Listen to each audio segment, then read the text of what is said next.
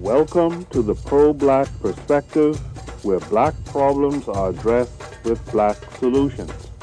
Your host tonight is the author of the Pro-Black Compendium and Zuberi and the Maroons of Ma'at, the Pan-African Nationalist, Oni. Oni, what are we discussing tonight? Consciencism. Kwame Nkrumah's political and philosophy and ideology for decolonization.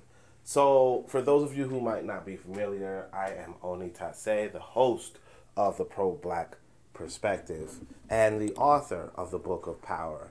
And I recently had a trip to Kwame Nkrumah's Ghana, and it was amazing. This book right here, Consciencism, is his philosophy, his ideology for decolonization. In the author's notes, which I'm going to read as well, you're going to see that he's saying, look, this is before the armed struggle, and now it's time to do the armed struggle. So Kwame Nkrumah was about that, and because he was about that, we give honor to him. Obviously, those of you familiar with my literature might say, hey, you tend to have some sort of views about him because, well, look, I'm a Garveyite. And, Garvey was about race purity and about black first, Africa first. And maybe we're going to see that Kwame Nkrumah wasn't about that. Because Kwame Nkrumah does explicitly say in one of his autobiographies, the autobiography, he does explicitly say, Africa for the Africans, but not in the Garvey sense. So, sometimes you do have ideological battles with other people. And of course, for those of you who are not familiar, just look at what Kwame Nkrumah, who Kwame Nkrumah's grandchildren are at this moment, and you'll see why, race purity and anti-miscegenation is something in the Garvey school and my school as well. Nevertheless, this is consciencism, and you cannot not say this is a great man. Okay, he's a great man because unlike most of us, he built a nation for our people. And we could only hope to follow in those footsteps, right? So today I'm going to go over the author's note, the introduction, and of course, chapter 1. So this is going to be a 5-part series. Obviously, chapter 1, chapter 2, chapter 3, chapter 4, chapter 5 as separate episodes. I'm recording these in advance. I usually like to do it live with you guys, but sometimes if I do it in advance, it can go a little bit smoother, it could go a little quicker, and not just that, this is the decision that was going to be made today. But it's going to be a 5-parter. Maybe if you want, we could probably do chapter 5 live, but just let me know in the comments whether you want to join in the chapter 5 discussion or not. Either way, I've been told this is a difficult book, so we're going to really go for it and get started. But before we do, I want you all to know that I'm part of a podcasting network, and I really encourage you to engage the other programs on this network. This is D Webb with the Harsh Reality Podcast, asking you to tune in where we tackle the news of the day that affects our community, only on KWAZ Radio. Greetings, everyone. This is Koku from the Bitter Medicine Podcast, inviting you to tune in to the Bitter Medicine Podcast on KWAZ Radio. Greetings, fam. Tune in to The Learning Curve with me, the Revolutionary Matron on KWAZ Radio. You are listening to the Pro-Black Perspective on KWAZ Radio. So if I do sound a little bit under the weather, just for those of you who might have heard, I am a little bit under the weather. I really just flew back in from Africa and its natural foods, and I came back to, artificial foods, and not just that, but people who were sickly. Some little girl sneezed on me. And you would think, of course, you're not really mad at a little girl for sneezing, a maskless girl no less, but that happens. So if I'm under the weather now, that's fine. But of course I'm going to recover, which is, it is what it is. But let's go to the author's notes. So right here, since the publication of the first edition of Consciencism, and also this is a really hard word to say, I'm not going to try. Consciencism in 1964, the African Revolution has decisively entered a new phase, the phase of armed struggle. In every part of our continent, African revolutionaries are either preparing for armed struggle or are actively engaged in military operations against the forces of reaction and counter-revolution. Remember this, that you have to understand, I want you to understand, armed struggle is the way, okay? The issues are now clearer than they have ever been. The succession of military coups which have in recent years taken place in Africa have exposed the close links between the interest of neocolonialism and the indigenous bourgeoisie. These coups have brought into sharp relief the nature and the extent of the class struggle in Africa. Foreign monopoly capitalists are in close association with local reactionaries and have made use of officers among the armed forces in order to frustrate the purposes of the African Revolution. This is a bit. I'm going to go over a lot of this stuff because it's really critical for us to understand that Wazungu can buy you.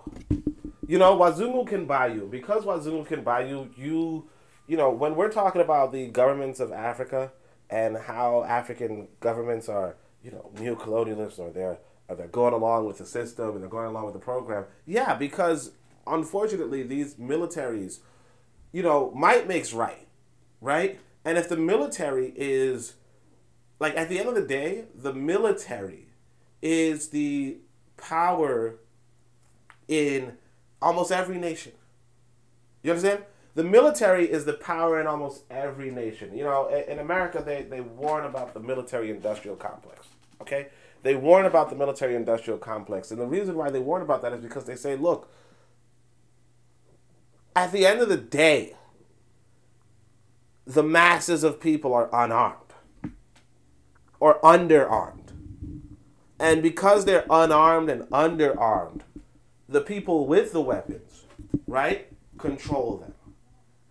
Now, you tend to have a political structure that controls these people with the weapons, but one of the things I'm going to do, and I want you to also understand this, is that, and it looks like maybe he's going to talk about this right now, but economics is so fundamental to the human existence to the point where economics is actually more fundamental than politics. So I'm going to discuss this in I'm intending to discuss this in my next book. But economics is more fundamental than politics. So whereas the politics can control this, the politics nominally controls the military, the reality is that you could sabotage that. The West sabotages that because they understand that economics can undermine the political structure. And this is why you have, you know, these dictators in Africa, because essentially the West can undermine, because the West does produce more wealth.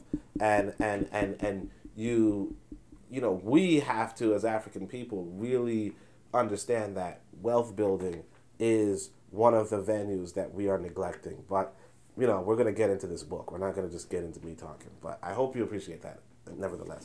Right? It is a consideration for the new situation in Africa that some changes have become necessary in this edition. They occur principally in Chapter 3. So for those of you who might not know, Chapter 3 is Society and Ideology. So we'll probably see some new changes in that one. So according to the materialist conception of history, the ultimately determining element in history is the production and reproduction of life. Of real life. So obviously, and this is actually pretty interesting too.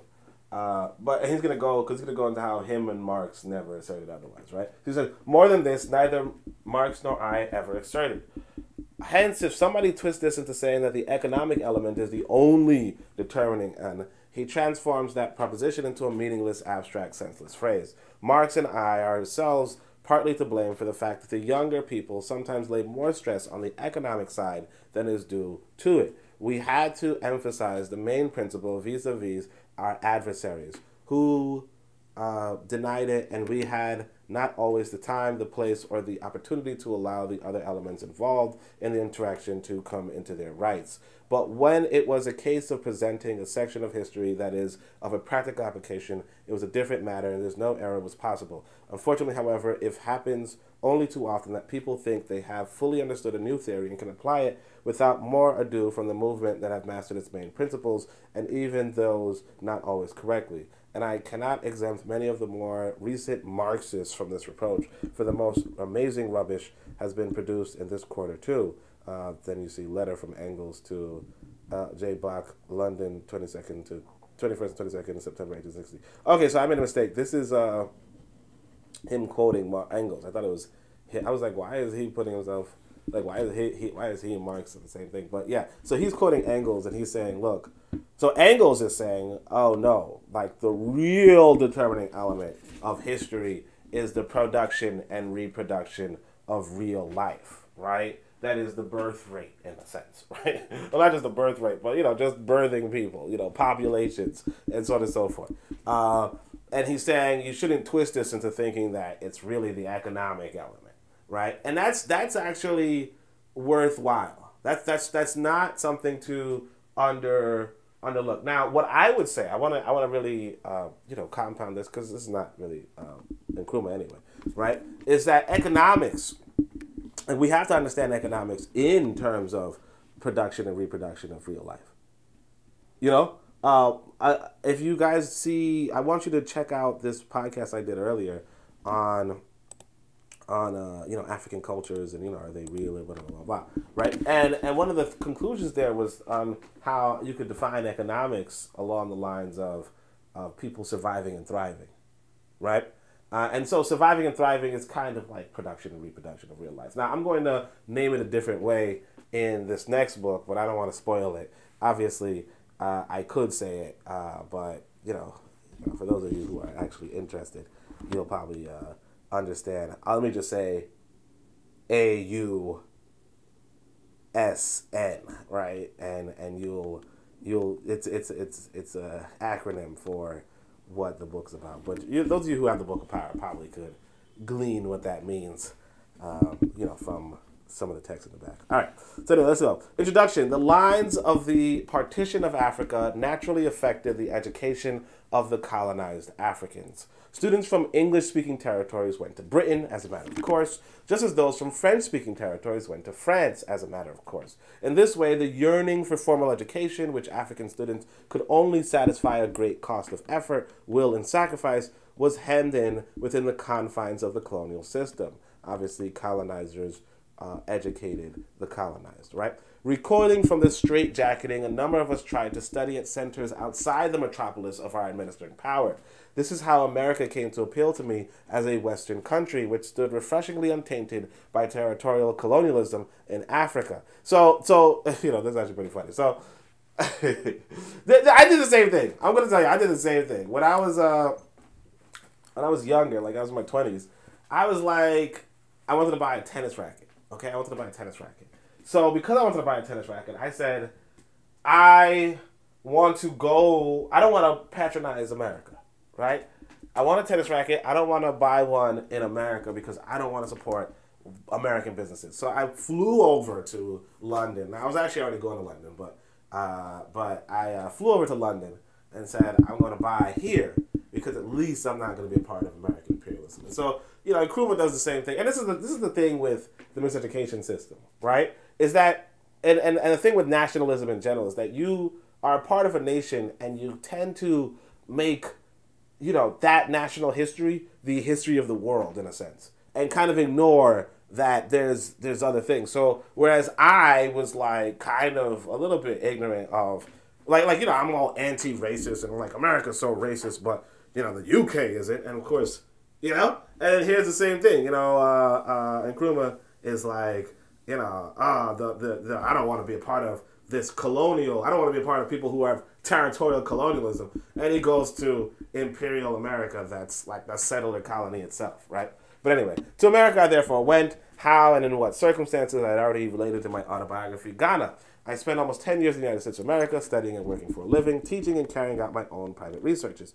The evaluation of one's own social circumstances is part of the analysis of facts and events, and this kind of evaluation is, I feel, as a starting point of the inquiry into the relations between philosophy and society as any other. Philosophy and understanding human society calls for an analysis of facts and events and an attempt to see how they fit into human life, and so how they make up human experience. In this way, Philosophy, like history, can come to enrich, indeed to define the experience of man. The 10 years which I spent in the United States of America represents a crucial period in the development of my philosophical conscience. It was at the universities of Lincoln and Pennsylvania that this conscience was first awakened. I was introduced to the great philosophical systems of the past to which the Western universities have given their blessings, arranging and classifying them with the delicate care lavished on museum pieces. When once those systems were so handled, it was natural that they should be regarded as monuments of human intellection, and monuments because they mark achievements at their particular point in history. Some become conservative in the impression which they make on posterity. I was introduced to, and basically, you know, what he's saying, and this is not really critical, because I'm telling you, you know, we have to have our own universities. Now, luckily, I went to Ghana, like I said. I went to the Ghana University, took a picture in front of the Kwame Nkrumah complex that was a part of the Institute of African Studies or something. The Institute of African Studies, I believe that's the name of it, but or the Department of African Studies, who knows. But the point is that, yeah, like, he did it. You know, Nkrumah did it. It's really for us at this point, you know, when we talk about nation building, either to build our own separate nation or to build up these nations that are here. And so Nkrumah, he did it. So, you know, you got to give him props. You got to give him props. But notwithstanding that, you know, let's learn from this. Okay, let's learn from this. And also for those of you who are not subscribed, please subscribe. Understand that we're going to do, I'm going to read Capital. And I'm going to try to read Capital. And I'm going to try to read Marcus Garvey's More Philosophies and Opinions of Marcus Garvey, Volume 3. I'm trying to read that before November ends. Okay? I'm probably not going to read it online for you guys, but I might give a summary. So please subscribe. Please share the channel so that more people can come to this kind of stuff.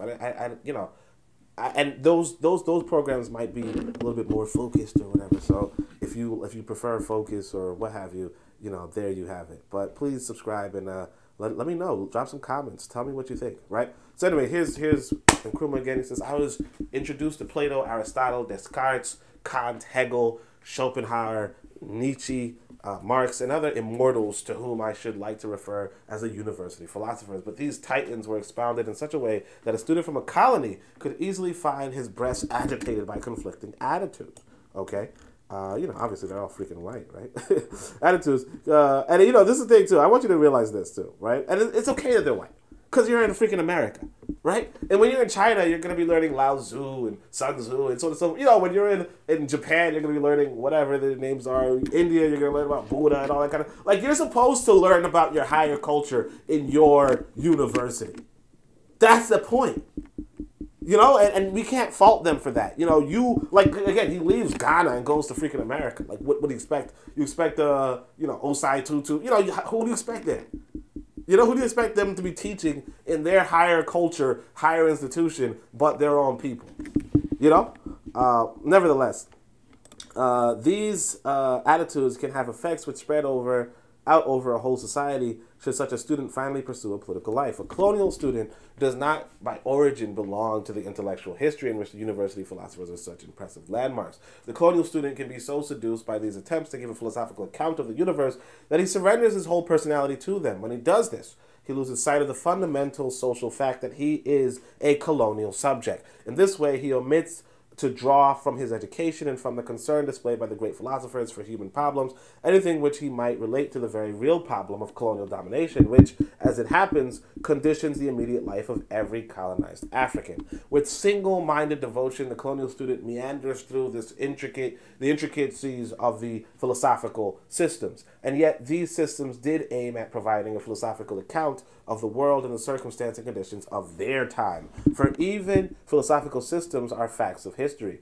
By that time, however, they can come to be accepted in the university for exposition. They have lost the vital power which they had as their first statement. They had shed their dynamicism and polemic reference. This is the result of the academic treatment which they are given. The academic treatment is the result of an attitude to philosophical systems as though they were nothing to them but statements standing in logical relations to one another. Now, I hope you guys can hear me right. I usually hold my mic, but I'm not holding it now, so I hope you guys can hear me right. Otherwise, turn it up. This is actually a pretty important phrase. So you see these people, what he's saying is that they existed in a context, right, that was probably transformative, but by the time they reached the university, it's taken away, it's neutered, you know? I'll admit, when I was younger, I did like this Plato guy, right? Obviously, don't tell me that my auntie, right? She'd be like, wait, hold on a second, right? But yeah, I like this Plato guy. And if you understand what Plato was doing, he was trying to postulate, the name of the book is called Republic, right? And he was trying to postulate what would be an ideal society. And for those of us who are critical readers, and you could tell I'm a critical reader because this is a critical reading right here, right? Those of us who are critical readers will understand that he's describing what Kemet was. He's describing what he learned in Kemet on what Kemet should be. And he's saying this is the ideal society, unlike the society that we have in Greece. Unlike the colony or the former colony of Greece or Mycia, whatever you want to call it, this is what is the ideal human formation. And it's based off of how the human themselves are structured.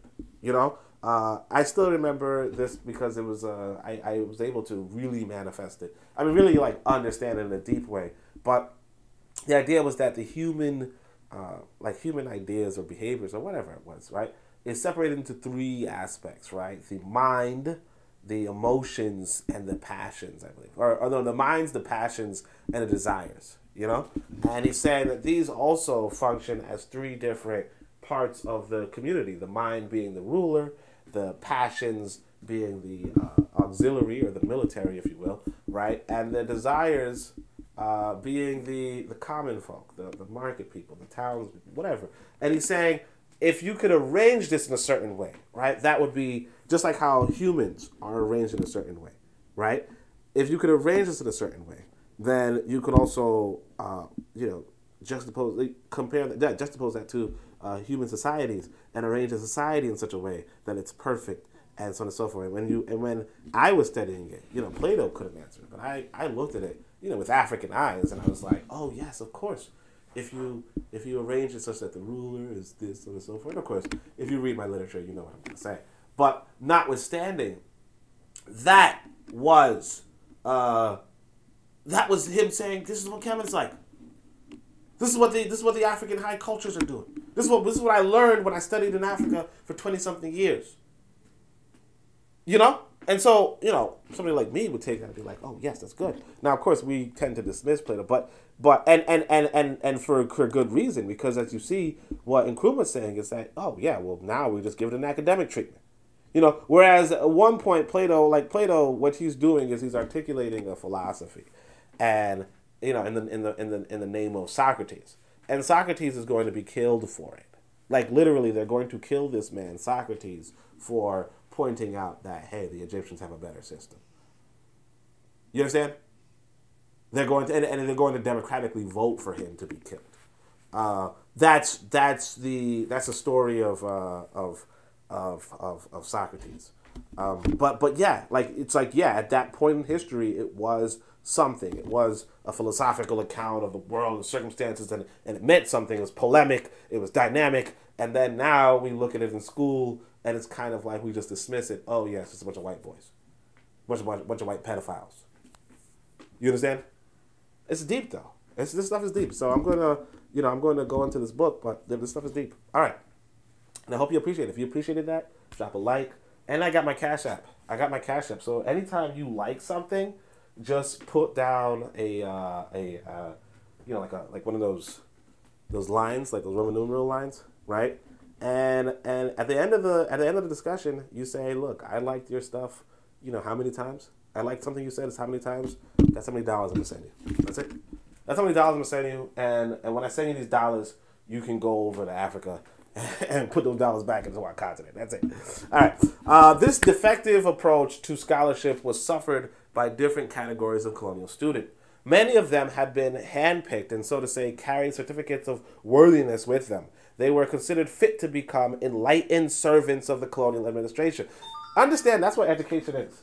It's really just you becoming an enlightened servant of the colonial administration. This is why, like I said, I mean, I'm just gonna tell you guys. People are like, hey man, black people didn't want integration. Yes, you did. Like, why the hell did you go to university if you didn't want to be integrated? Why did you go to university if you didn't want to be integrated? I mean, it's said right here. You have these certificates of worthiness.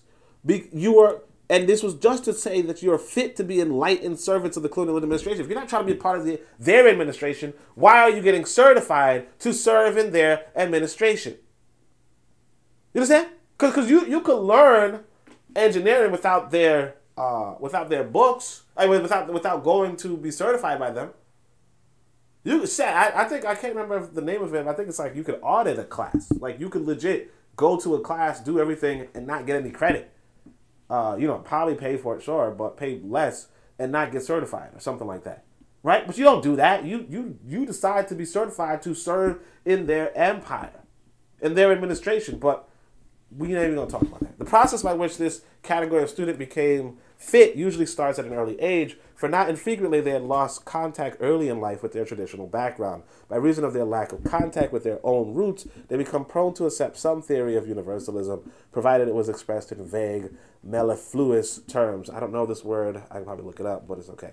Armed with their universalism. And so universalism, if you guys know, remember Ani, she would talk about that. That's one of the weapons of Wazungu, to make everything seem universal, all this brotherhood and all that kind of stuff. And unfortunately, Nkrumah, even though he's critical of it, he's going to be about that nevertheless. So it's kind of like, but whatever. All right, armed with their universalism. I know some of you are like, man, I wish this brother had his camera on because he's making so many expressions, but I can't see. Well, too bad. Armed with their universalism, they carried away from their university courses an attitude entirely at variance with the concrete realities of their people and their struggle. When they came across doctrines of a combative nature, like those of Marxism, they reduced them to arid abstractions, to common room subtleties. In this way, through the good graces of their colonialist patrons, these students, now competent in the art of forming not a concrete environmental view of social political problems, but an abstract liberal outlook, began to fulfill the hopes and expectations of their guides and guardians. So this was another thing I want to say too. That's why I didn't really mess with Marx like that. Like they give you Marx in the university.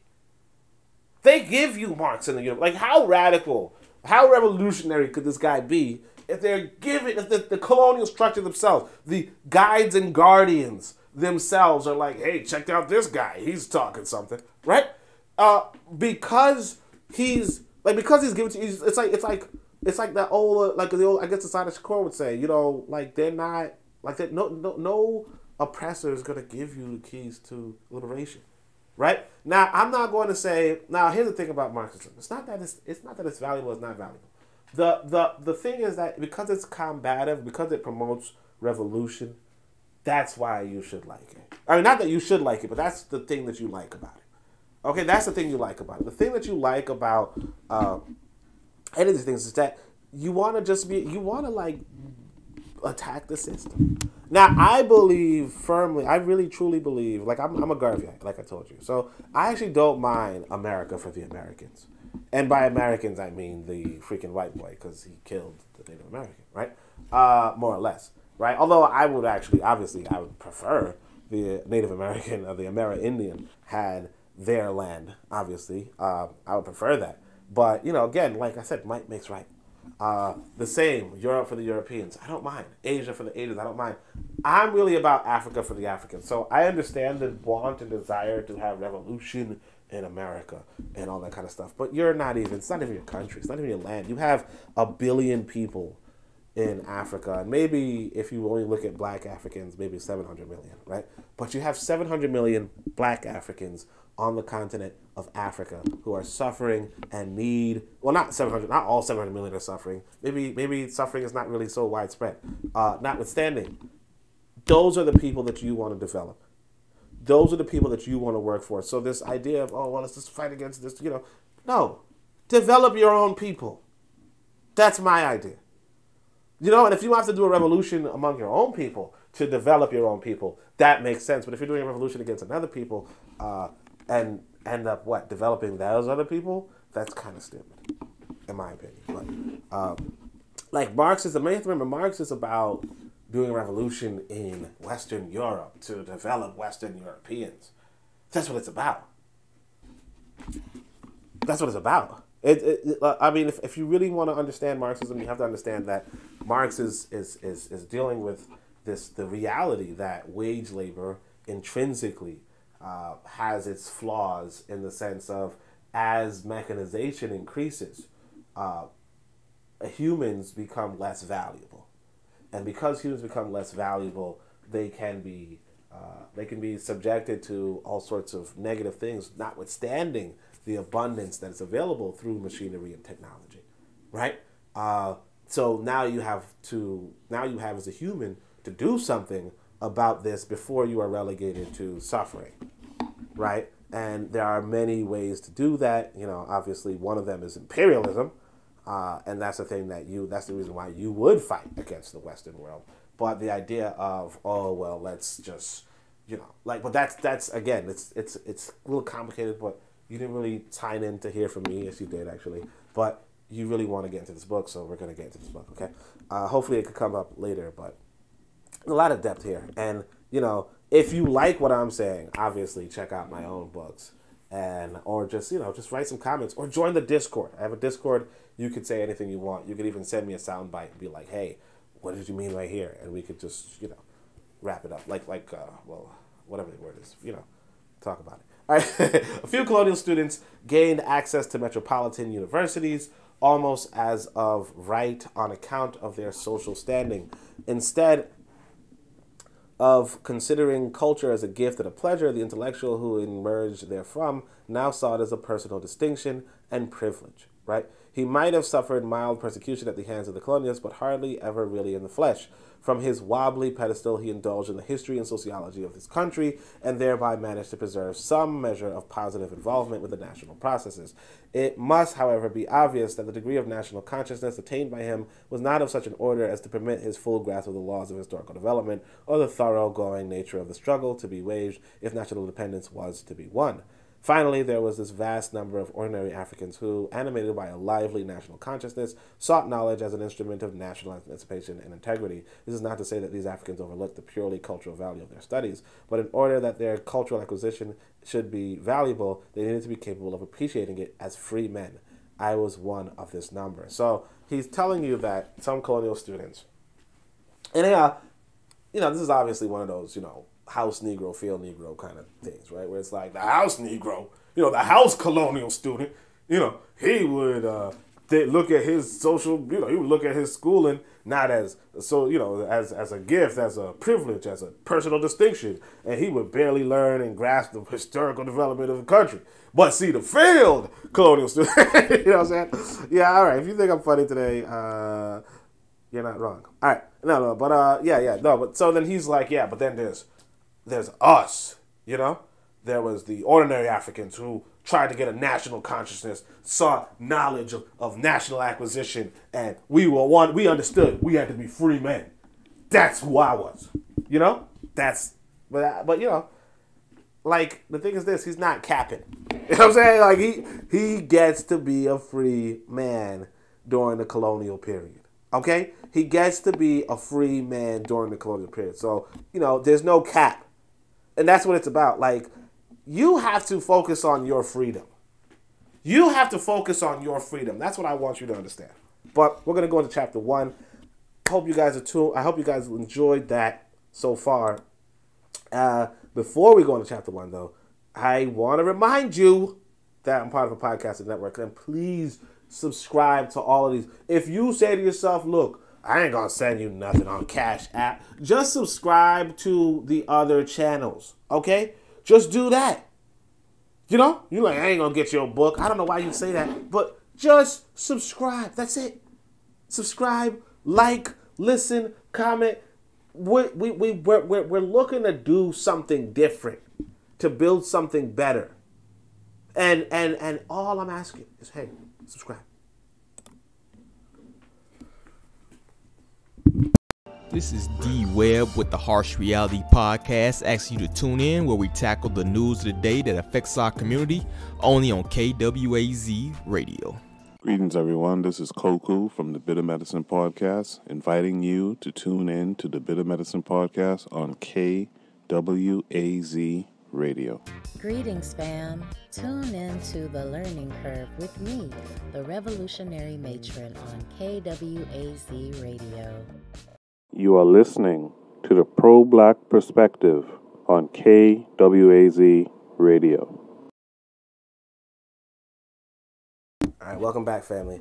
All right, so philosophy in retrospect. So chapter 1. So this critical study of the philosophies of the past should lead to the study of modern theories or the critical study of the philosophy of the past should lead to the study of modern theories. And I'm going to try to be very careful. I just want to let you guys know. I'm going to try to be very careful because I'm told this is a difficult book.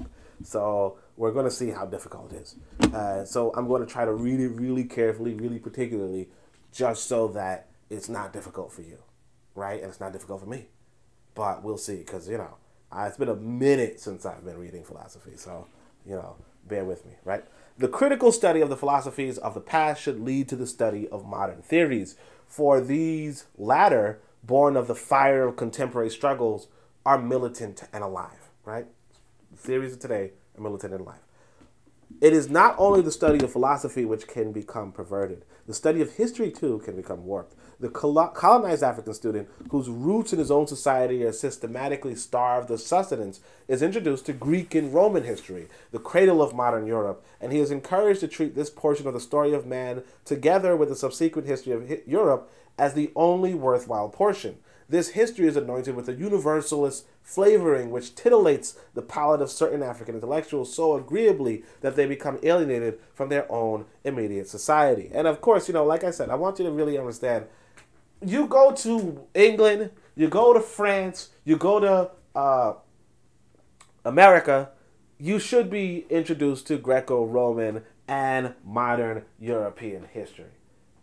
The only, that should be it. There's no reason why you should not be introduced to that if you are in Europe. Just the same, like I pointed out. You go to Chinese university, you should be studying the foundational Chinese cultures as well as the modern Chinese cultures, right? The modern Asian cultures or what have you, right? The trouble is this. You're an African. You as an African should be going into your own cradle of African history and your own modern African history.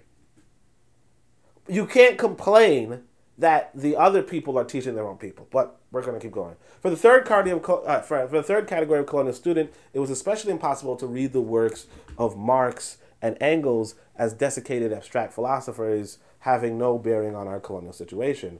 During my stay in America, the conviction was firmly created in me that a great deal in their thought could assist us in the fight against colonialism. I learned to see philosophical systems in the context of the social milieu which produced them. I therefore learned to look for social contention in philosophical systems. I am not saying, however, that this is the only way to look at philosophy. It is, of course, possible to see the history of philosophy in diverse ways, each way of seeing it being, in fact, an illumination of the type of problem dealt with in the branch of human thought. It is possible, for instance, to look upon philosophy as a series of abstract systems. When philosophy is so seen, even moral philosophers, with regrettable coyness, say that their preoccupation has nothing to do with life. They say that their concern is not to name moral principles or to improve anybody's character, but narrowly to elucidate the meaning of terms used in ethical discourse and to determine the status of moral principles and rules as regards the obligation which they impose upon us. So for those of you who might not understand what he's saying, and this is not really that complicated, what he's saying is that when you're studying philosophy, right, a lot of people who study philosophy might not really try to relate it to the human experience, but what he's doing, what he's intending to do in this document, is going to relate this to the human experience, And he's saying that even moral philosophers of the world are not even trying to improve anybody's character, but just to define terms. Basically, he's frustrated with the academic world, And this is something that I actually put inside of my book, too. So the Pro-Black Compendium, right, has this hierarchy of African consciousness. And the hierarchy of African consciousness goes from the Ascari being the lowest, right, to the activists, right, being just the regular schmegular African. Then the astute, who are the scholarly type, the ones who are articulating things that just have no meaning. And then the Oncobia, where they're those who want to put their, theory into action, quote unquote, praxis, right? And so what Nkrumah is really telling you is, it's the same thing that all of us kind of have, the frustration with the intellectual tradition that, the ivory tower, i.e., or the ebony tower, wherein you would study something but you wouldn't, like, you would have theory, but you wouldn't have practice. Or you'd have theory, but you wouldn't have praxis. And practice would be applied theory, right? And so it's just the normal, disagreement with people, like we were talking about moral philosophy, but it has nothing to do with the ethical world around you, right? So anyway, so when philosophy is regarded in the light of a series of abstract systems, so we have abstract as opposed to concrete, it can be said to concern itself with two fundamental questions. First, the question is what there is, and second, the question of what there is may be, and second of the question of how what there is may be explained. So he's like, this is the abstract way where it's just what there is and how, whatever, right? So the answer to the first question has a number of aspects. It lays down a minimum number of general ideas under which every item in the world can and must be brought. It does this without naming the item themselves, without furnishing us with an inventory, a roll call of the items, the objects in the world. It specifies not particular objects, but the basic type of objects. The answer further implies a certain reductionism, for naming only a few basic types is exhausting all the objects in the world. It brings every object directly under one of the basic types. Let me illustrate my meaning with the following example. So basically he's saying, it's just intellectual masturbation, I shouldn't use that word, but you understand. It's like he's not impressed, okay? So he's going to give an example. Let me illustrate my meaning with the following example. Thales is the earliest known Western philosopher. The earliest known Western philosopher held that everything was water. By this, he did not, of course, mean that everything was drinkable, that everything was directly water, or constructible from water alone as raw material, is in fact the heart of his epigram.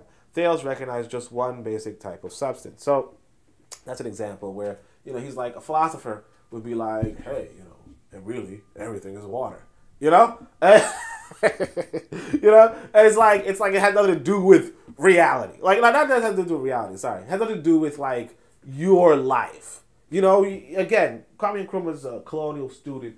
He's trying to better his country. He's impressed with the Western, the Western society, because he's like a village boy. He comes from a small town, and then he ends up flying across the ocean or on a boat. Who knows, right? But he ends up inside of another continent, right?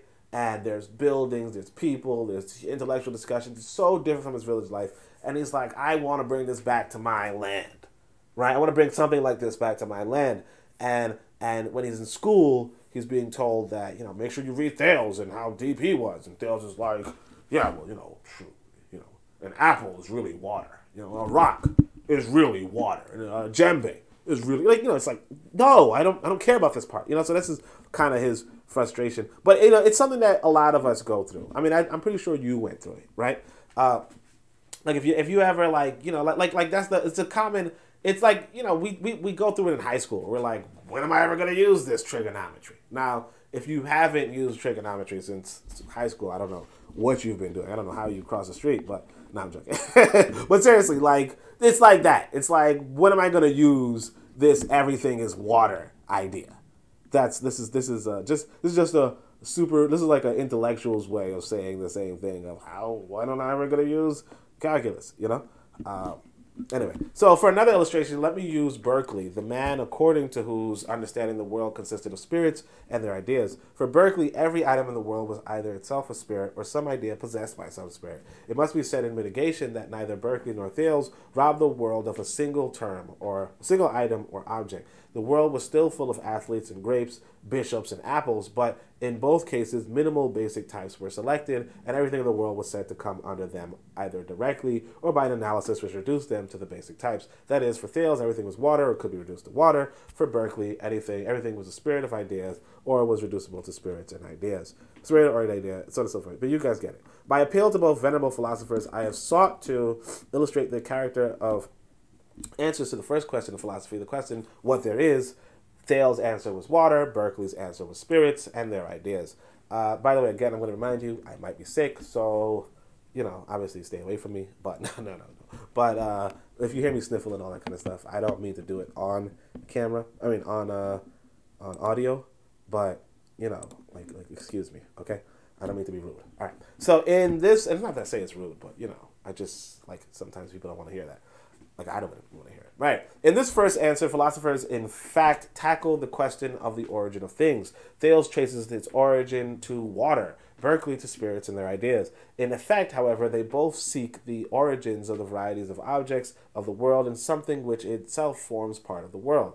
There, thus, arises a supervening need to discourse about the possible origins of the cosmic raw material. So, obviously, he's going to go into the religion talk. Again, you could tell by the whatever. But basically, he's saying that, if you're talking about water, but water is already a part of the world, so how could you know what I mean? And then spirit and ideas, but they're already a part of the world. Like basically, you're like, where did these come from? Like everything is water, sure, but where did water come from? And then you come into this religious discussion, this pseudo-religious discussion. But anyway, I'm not really into the Christianity thing, and that's actually one of the things I'm going to be a little bit skeptical about with this book. I'm just going to give you give it to you early. Is that, Kwame Nkrumah is not necessarily anti-Abrahamic religion. In fact, he embraces it. And because he embraces it, I'm probably going to be at odds with it. But, who cares, right? All right, so anyway, I just let you know in advance that if I don't come off as like a pastor, you'll know why I'm not a pastor. All right, so it is thus the requirement to explain the cosmic raw material comes to it is thus that the requirement to explain the cosmic raw material comes to raise the second question of philosophy.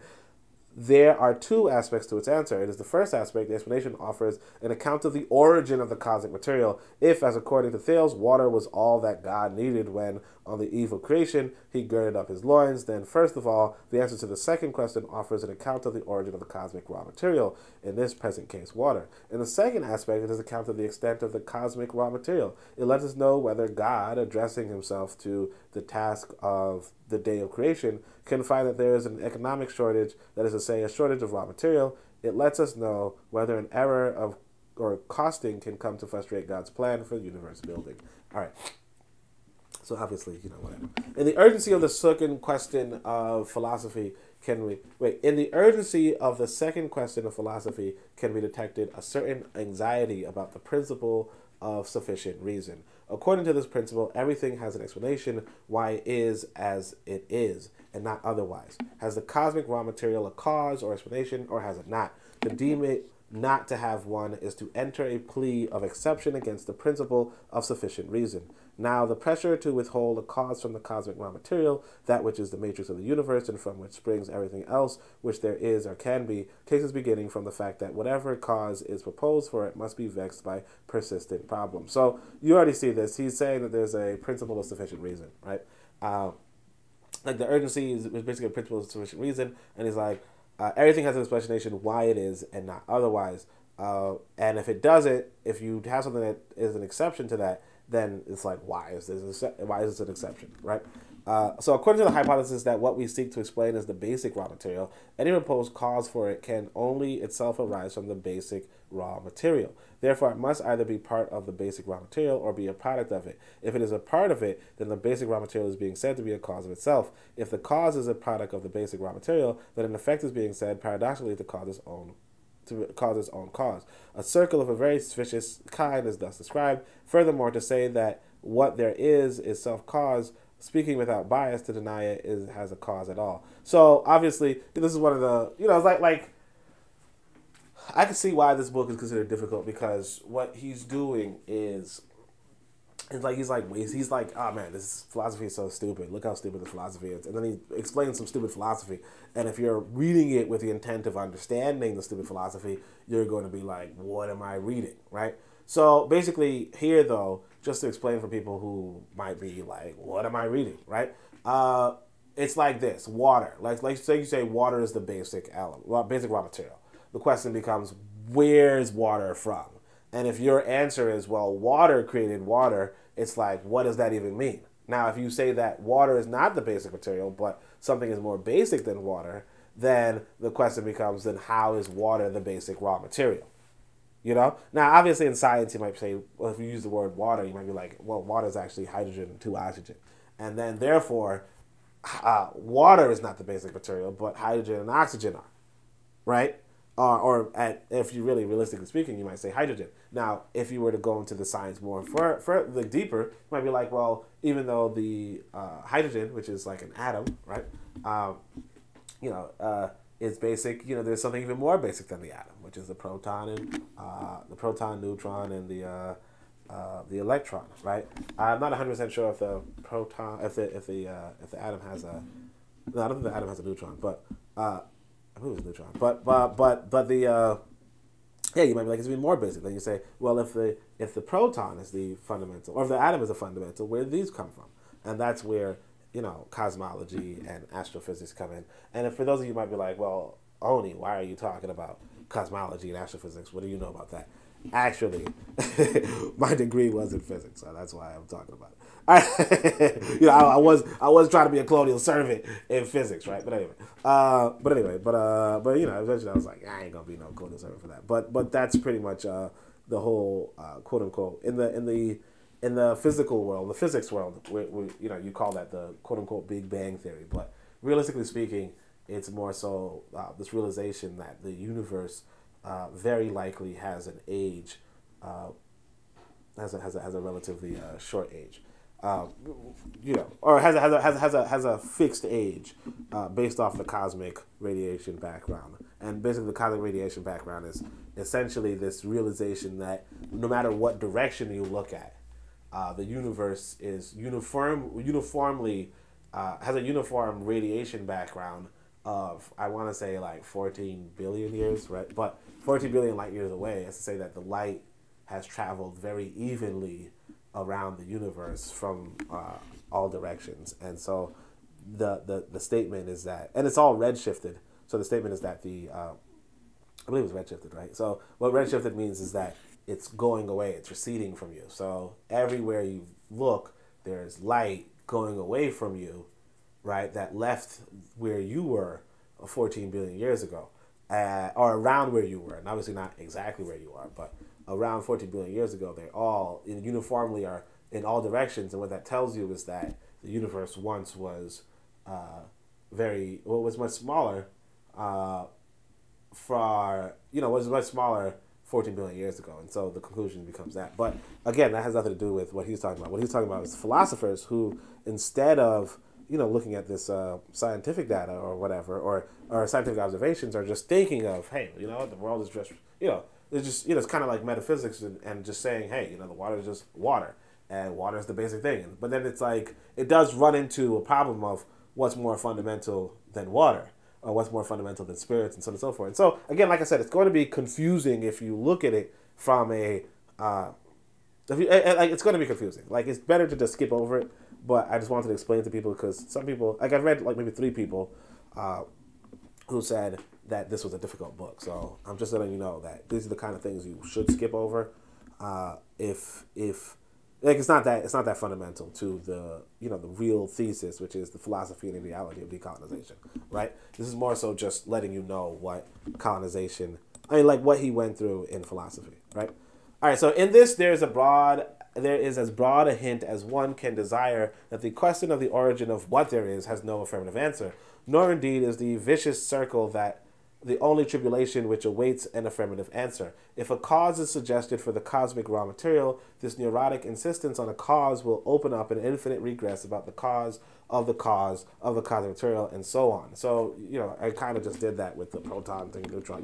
It's like, that's what it is. He's really not interested in this. He's kind of, like, right here, he's just showing you his chops, Like, one of the things about when you're writing a book is that, and I don't know, like, he doesn't have to prove anything because he's Kwame Nkrumah. But at the same time, as African people, we kind of do want to prove ourselves worthy, prove ourselves steady. In fact, I can tell you this. In fact, sometimes I would talk with people, and they would be like, oh, but you're not familiar with European philosophy.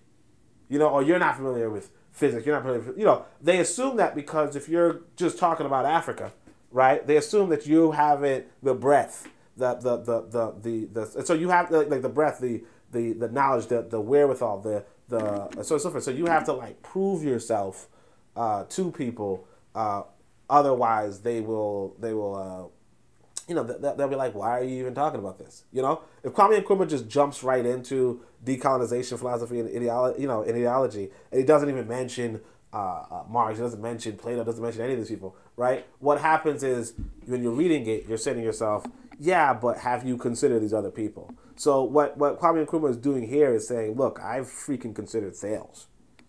You know what I mean? Like, I've done my homework. you know, and I'm worthy. Now, again, you know, why would somebody have to say they're worthy? Again, when you're African, you might have that kind of you know, like that setback in a sense. Not setback, but you might have that kind of, I don't know, you guys know what I'm talking about. Like, people in the Western world, they know what I'm talking about, where you kind of just prove yourself, you know? Like, it's unfortunate because this guy's like the president of Ghana. But even then, like, imagine you're the president of Ghana, like you know, the first president of Ghana, you walking around London, like, is it really that respected to you? You know? Like, there's still that, you know, it's, you know, I guess Marcus Garvey calls it the mark of shame or the mark of slavery or what have you. But it's just, it's complicated. But basically, he's just like flexing here, right? But not like a good flex, more like a flex, like, you know, look, I'm like, I am a man, you know, and it's sad to see in such a you know, esteemed individual. But, you know, of course, you know, time will esteem him. But, you know, remember that all of us are just human beings. You know, all of us go through the same thing. Kwame Nkrumah was definitely, like, he was definitely, like, we can look at him as this was an amazing person, but you have to remember, he was just a colonial student at one point. He was just an African going to American schools at one point, the same kind of schools that you go to. University of Pennsylvania, University of Lincoln. He was just a student in those schools. So when you see a student in those schools with their insecurities, or you see an African immigrant in those schools with their insecurities and people teasing them and people this and people that, that's what Kwame Nkrumah went through. And when you understand that and say, hey, well, look, yeah, he might have insecurities as well, right? Yeah, we have insecurities. You know? You know, for like, I'll tell you, for instance, when I was in university, I tried not to wear, well, you know, you try not to, like, wear a hoodie maybe, or you try not to wear baggy. I wore baggy jeans, I ain't gonna front, but like, no, I think I got rid of my baggy jeans. Yeah, you try not to wear baggy jeans. You try not to be associated with the people that, you know, everybody dislikes or something. You know, sometimes you know, there's this woman, I think her name is Marilyn Fry, I'm not too sure. But she's talking about the mythical norm and how we define ourselves against what's the norm in the society, what the society actually likes and indulges. You know, the middle class white boy, you know, healthy and all that kind of stuff. That's what we define ourselves against. And when we don't, and we might try to follow that image, or we might try to go against that image. But regardless, it's like when you were in school, you know, like I tell you, one time I stopped this young girl walking, and she was like, I was like, hey, what ethnicity are you? Because she was interesting, like she had an interesting aesthetic, right? So I say, what ethnicity are you? And she goes, well, they call me an Oreo, and I'm like, damn, you know. Even when I was in school, they would say the word Oreo, you know. Oh, you're reading, oh, you're doing math. That's some old white stuff, you know. It's like when we understand this, that Kwame Nkrumah went through the same thing. You know, Assata Shakur details in her book how people were like how she herself, Assata Shakur herself, when she was younger, some brother was like fawning over her, right? Like, oh, I want to talk to this girl. And she was like, get away from me, you're too dark. Assata Shakur in elementary school. Like, the fact that this is so systemic, so systematic, you have to realize that when you come across these kind of things, you know, it's going to be, like, you have to look at it like these are human beings too. These are human beings existing within a context. This is what Kwame Nkrumah is actually saying earlier in the book, which was, you know, these philosophies are coming out of a context. And the context of this is that, yeah, he was a colonized student. He developed decolonization philosophy, but it's not to say that he wasn't in the colonial system himself. Now, actually, those of you who don't know, I have a young son, right? Guy just used the restroom, so I'm gonna put this commercial back, and I'm gonna go tend to, you know, basically you gotta wipe your kid, you know. You know, a lot of you don't like your parents enough. I don't know why, but remember that your parents really did wipe your derriere. So yeah, I'm gonna go do that. I'm gonna come back after the break. This is D Webb with the Harsh Reality Podcast, asking you to tune in where we tackle the news of the day that affects our community, only on KWAZ Radio. Greetings, everyone. This is Koku from the Bitter Medicine Podcast, inviting you to tune in to the Bitter Medicine Podcast on KWAZ Radio. Greetings, fam. Tune in to The Learning Curve with me, the revolutionary matron on KWAZ Radio. You are listening to the Pro-Black Perspective on KWAZ Radio.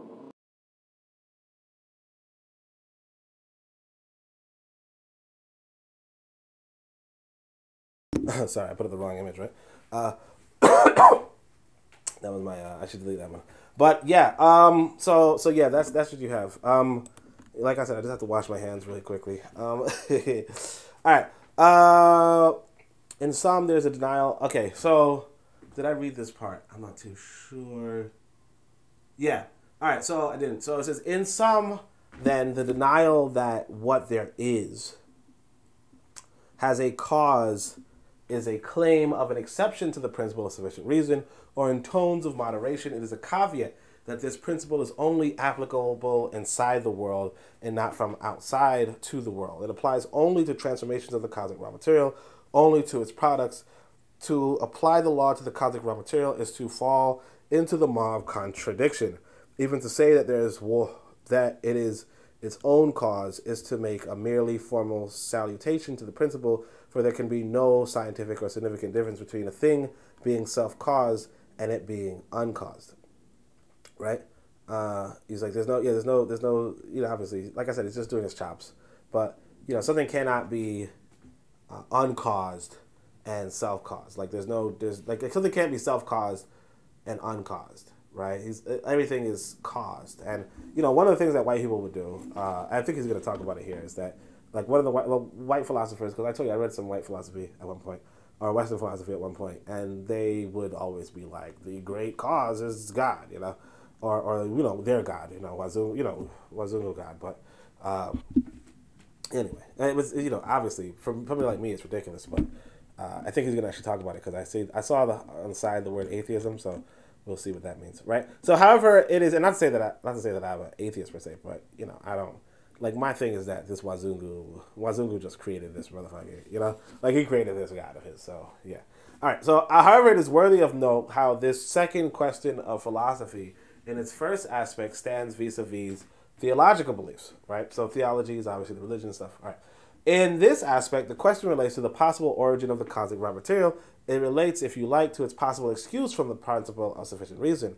If this principle is thought to apply to it, if, that is to say, the cosmic raw material is conceived to have an origin, then one adopts a theist or a deist position. In either case, one posits a force transcendent to the cosmic raw material, and which occasions it. One is a theist if one supposes that this transcendent force is nevertheless immanent after some fashion in what they is continuing to affect it one way or another. If, on the other hand, one holds the force to be strictly transcendental and excludes it from the world once made, then one is a deist. So this is the difference between a theist and a deist. A theist, they're saying, is that, all right, basically, so you know how it is. Wazungu says there's a great creator, okay? There's a great creator, and then the theist point of view is that this creator continues to intervene with their creation, okay? And you kind of see that here. He says, suppose that the transcendent force being the creator, right? Or the creator in this Wazungu theology, right? Is nevertheless immanent after some fashion in what there is continuing to affect it one way or another, right? So if you're continuing to affect whatever you created, then that's theism, right? Whereas if you just created something and left it alone, that's deism, right? Now, I didn't actually know this different philosophical distinction. So like I said, I could see how this is complicated, but again, it's not really complicated yet. So hopefully it does get complicated later, so that I could be stumbled a little bit, right? Anyway, if, however, the principle of sufficient reason is thought not to apply to what there is, and the world is thereby denied and outside, then one is an atheist. So, if, however, the principle of sufficient reason is thought not to apply to what there is, and the world is thereby denied and outside, then one is an atheist, right? So the idea is that there was no creator, right? That would be atheism. For this purpose, pantheism is but a kind of atheism. It is atheism using theological language. Okay, so that's actually pretty interesting. Pantheism, which is pantheism, I'm going to guess, he doesn't say it yet, maybe he's going to say it later, but if he's talking about the idea of multiple deities or something, right, then he's like, well, that's just a different kind of atheism, which is actually a very interesting sentiment if that's what he means. Now, maybe I have to look up the word pantheism. The only reason why I didn't do it is because, like, I should open up this dictionary stuff, but maybe I should look up this word. I'm going to look it up really quickly just to see what this means, because there was this recent discussion on atheism in Africa and so on and so forth. And this idea was that, Africans didn't have atheism, but if pantheism... So let's see what pantheism is. It says, a doctrine which identifies God with the universe or regards the universe as a manifestation of God. Okay. Worship that admits or tolerates all gods. So it could be one of the two. But yeah, so a doctrine which identifies God with the universe or regards the universe as a manifestation of God. So pantheism, so I made a mistake, but pantheism would be, yeah, it's actually pretty interesting still. It's actually pretty interesting. So the idea that, the omnipresent God, in a sense, right? So omnipresent in the sense that the whole universe is itself the creator. And of course, that's kind of, in essence, what Big Bang Theory is. So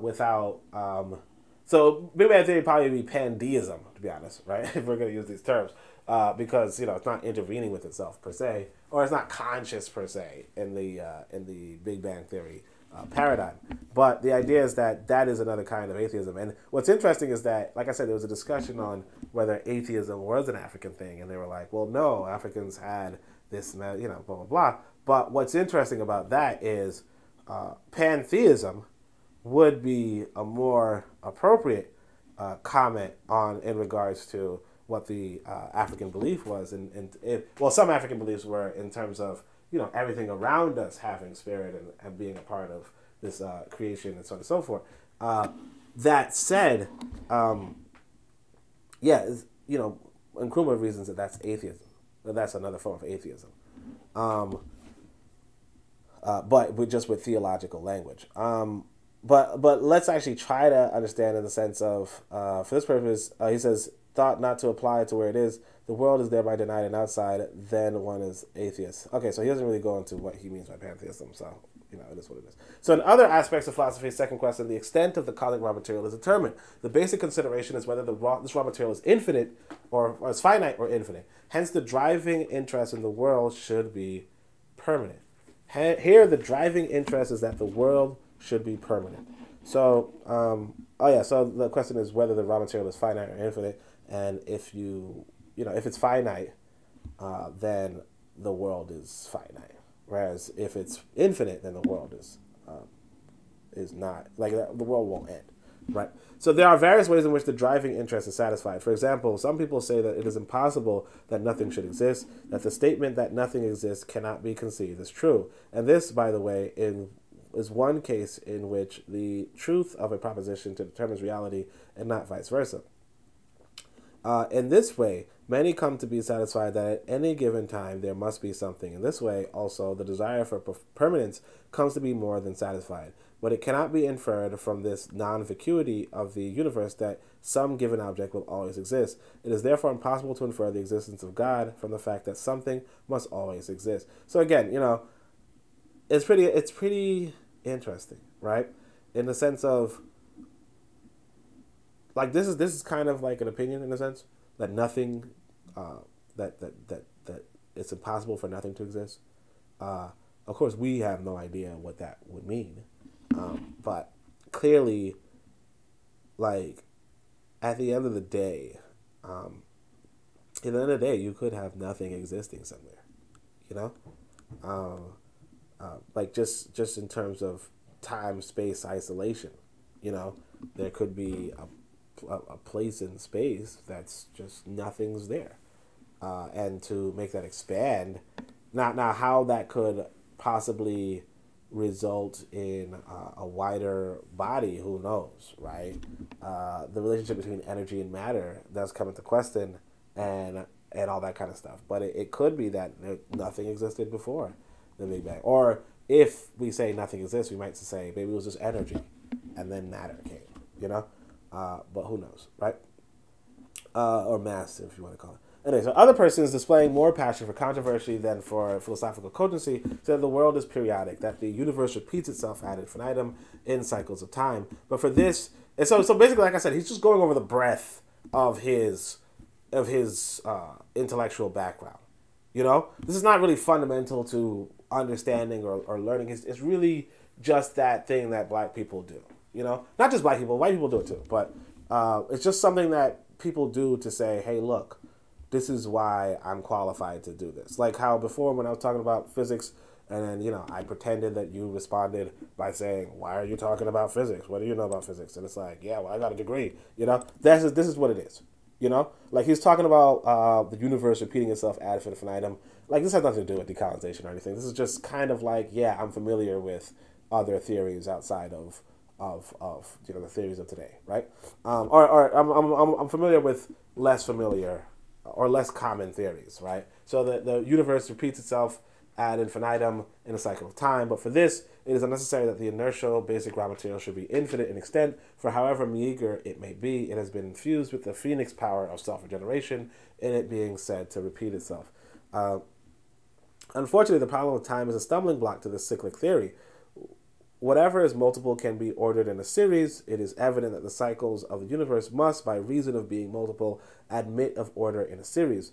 Accordingly, these cycles can be associated with a linear time dimension which extends infinitely beyond any one of the cycles themselves. Indeed, this time dimension must order the cycles themselves because some of them must come before others. Now it is possible to conceive this time dimension as itself spanning a universe in which the alleged cycles, instead of being universes, merely spell out seasonal changes inside a super universe. When this is done, one starts from a series of universes and strings them together into a super universe. Thus, the cyclical nature of the universe plays away like a bad dream. So, again, you know, this idea is right here saying, look,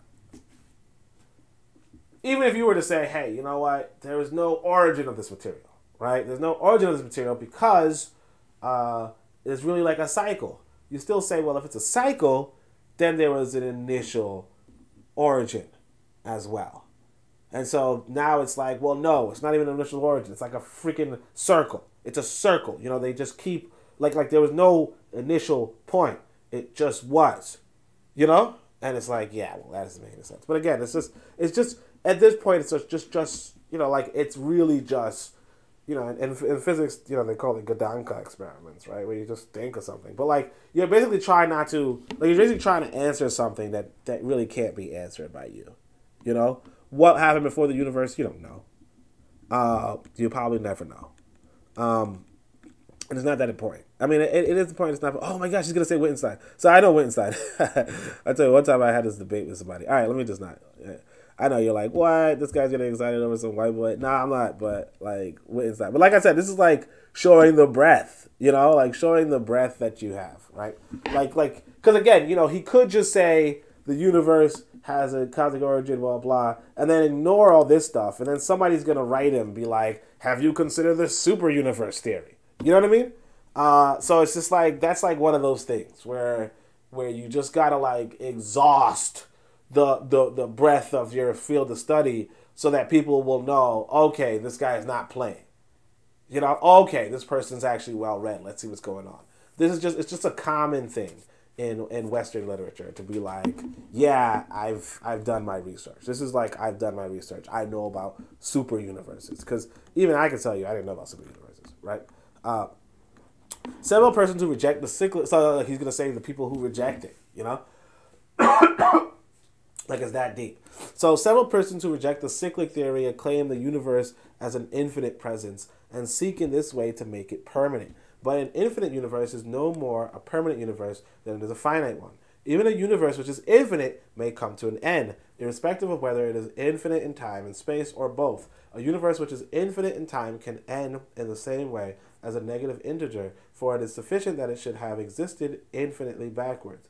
A universe which has existed infinitely backwards can cease at any time without its infinitude suffering decrease. Its cessation would be comparable to a cut at any point in the series of negative integers. Given any negative integer, there's always an infinity of negative integers which lie behind it. As to a universe which is infinite in space, it can cease to exist at any time without prejudice to its size, right? So he's like, hey, yeah, so you get it. It's like he's pointing out the different mathematical and philosophical contradictions, even in statements like, oh, the universe is infinite, and therefore, like, the universe is already infinite, and therefore it's going to be infinite. And it's like, no, even that is not philosophically agreed on. Like, basically, he's versed in philosophy. That's what he's saying, right? In order that the universe, or he's versed in Western philosophy, right? In order that a universe should be permanent, it must have neither beginning nor end, like the continuity of the negative with the positive integer. So he's like, you can't be permanent unless you had no beginning. Okay? Because as long as you had a beginning, you are not permanent. Right? And this is just like, again, like just philosophical nonsense. You know, like, again, it has nothing to do.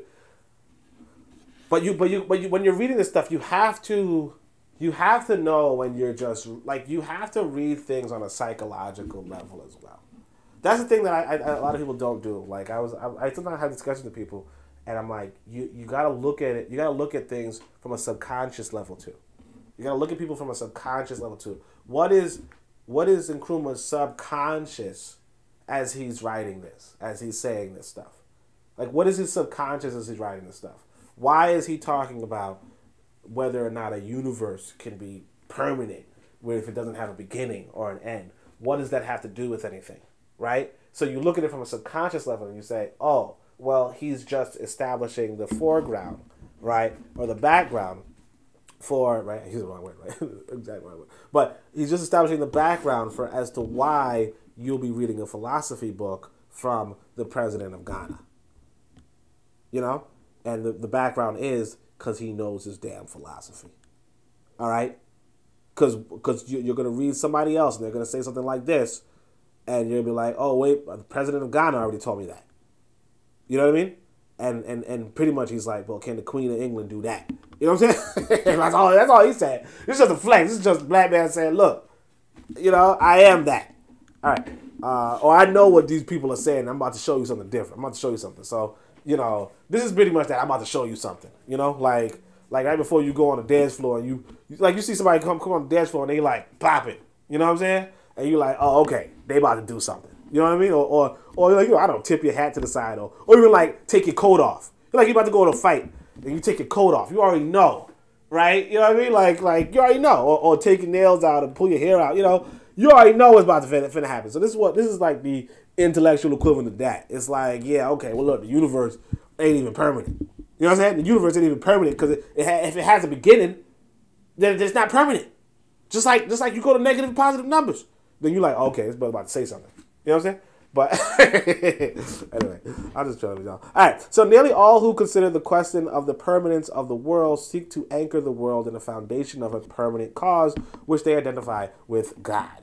In this way, they hope that the universe will duly be protected, but all postulate something as abiding throughout the extent of time, be it in the universe itself, cycles of it, or God. Indeed, the reluctance to conceive time as empty of all content is another manifestation of desire for permanence. For the historical process is here accepted as an everlasting one, in order that time should not be disemboweled. In this way, permanence is secured. By the way, for those of you who might be wondering, what is physics? What do physicists, or what do astrophysicists say about the permanence of the universe?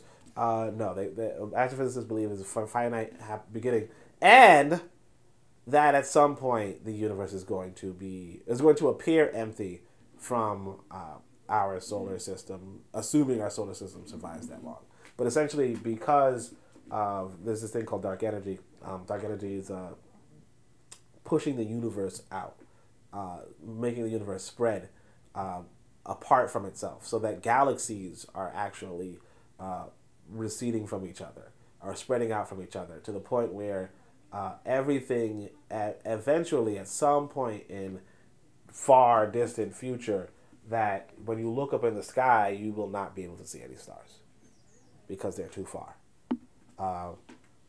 Although maybe you probably still would see stars, but again, it's like, when you look to see how far the stars are, they are like 14 billion light years away.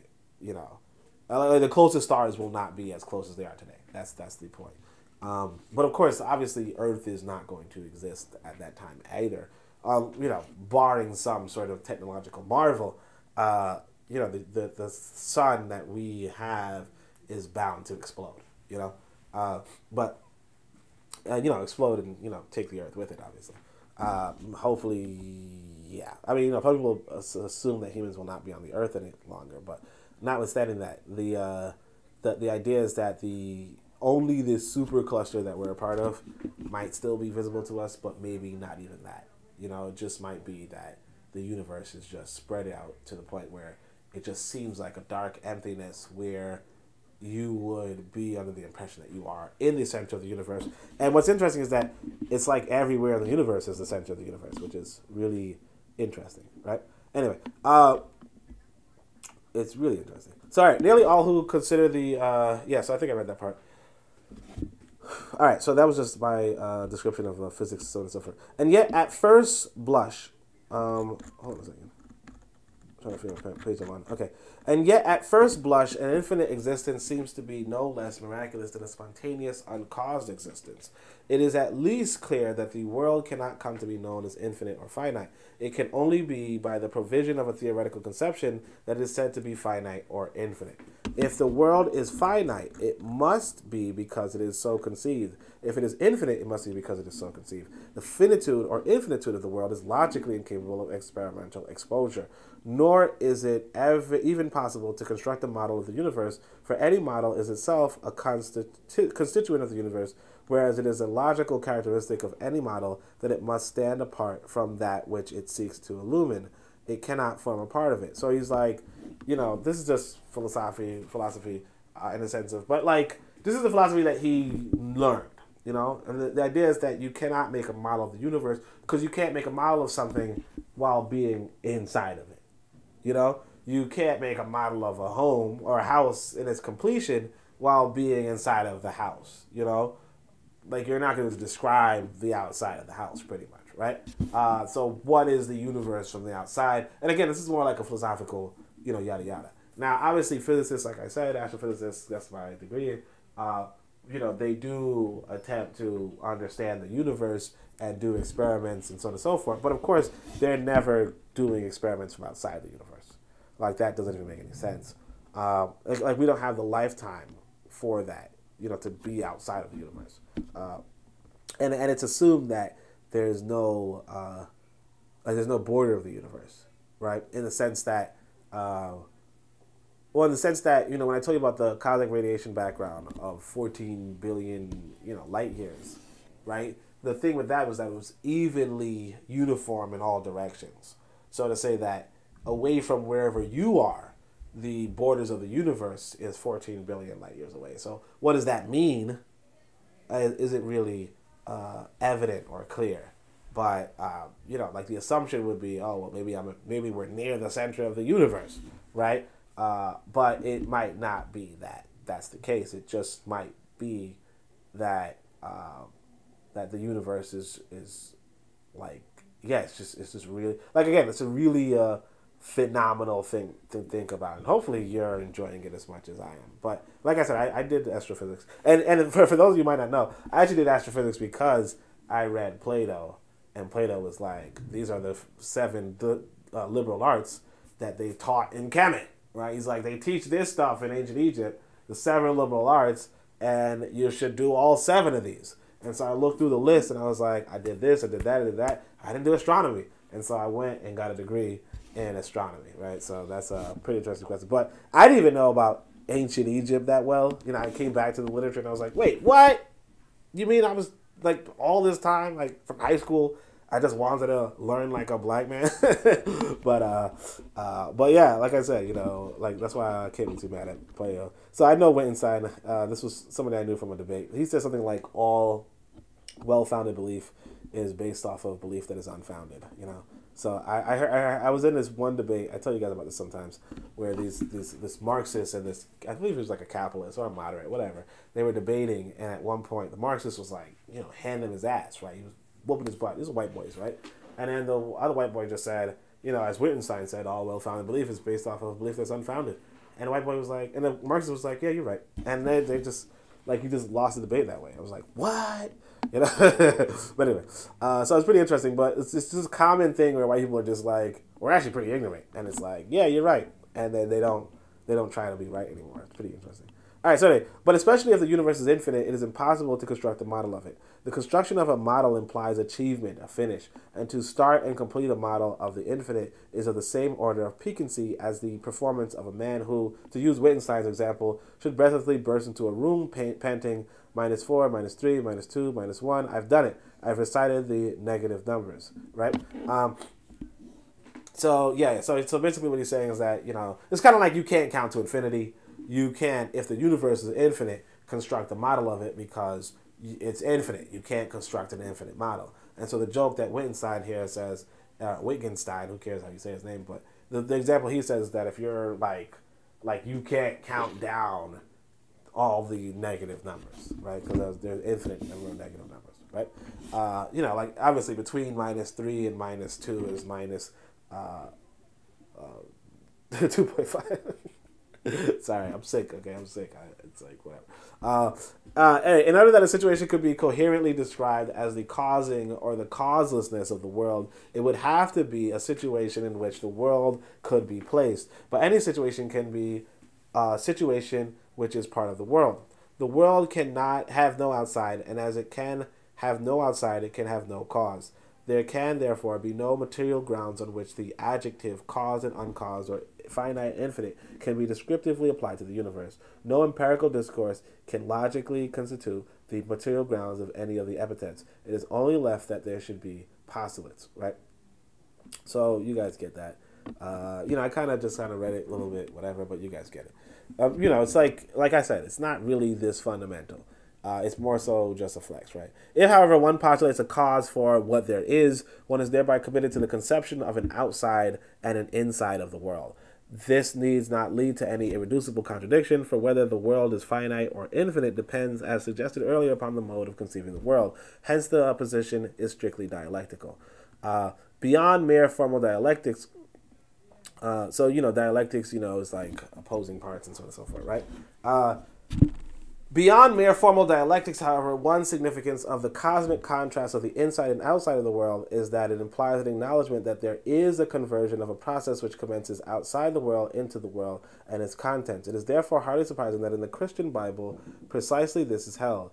There, God is converted to Adam through his living breath, and second to Jesus Christ through a mystic incarnation. Appropriately, therefore, Christianity holds that we have our being in God in whom we live, right?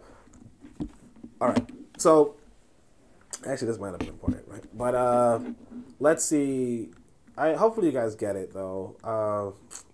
Yeah, all right, so this might be a little bit more complicated. So I'll actually go over it a little bit, just because I've been told this is a complicated book, and this is what we should do, right? So in order to the situation, so let's go back to the page, whatever it was, 11, right? And say, in order that a situation could be coherently described as a causing or the cause, because the trouble right here is that he uses the word world.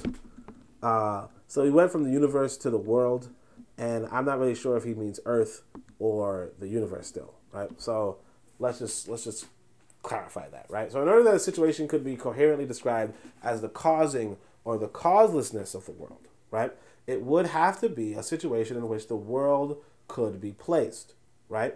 So a situation, so we're going to the whole water thing, right? Going to the whole water thing or the spirits and ideas of spirits, right? He's like, if this situation, if that thing, right, whatever you think is the fundamental product of the world, right, if that's described as causing or the causes of the world, then it would have to be a situation in which the world could be placed, right? But any situation can only be a situation which is part of the world. The world can have no outside. Therefore, it can have no outside. It can have no cause, right? If the world has no outside, then if the world has nothing outside of itself, or the universe has nothing outside of itself, then it can't have any cause because there's nothing outside it to cause it. There can therefore be no material grounds on which the adjective cause, uncause, or finite infinite can be descriptively applied to the universe. No empirical discourse can logically constitute the material grounds on any of the epithets. It is only left that there should be postulates. And this is actually pretty important. So what he's saying is that, look, you can't say that there's something outside of the universe that caused the universe, right? Because now you come back to, well, wasn't that a part of the universe? Like what was that a part of? You know what I mean? Like what was that thing that was outside of the universe, and why is it outside of the universe? Like, what is going on? You know what I'm saying? And why do we put the but of course, you know, I don't even think this is a fair thing to say in the sense of, if we're being honest, the universe, if it is a finite space, right, you could definitely have something outside the universe that's not also the universe. But of course, that's where the trouble comes when what is it that you define as the universe, right? Is it everything?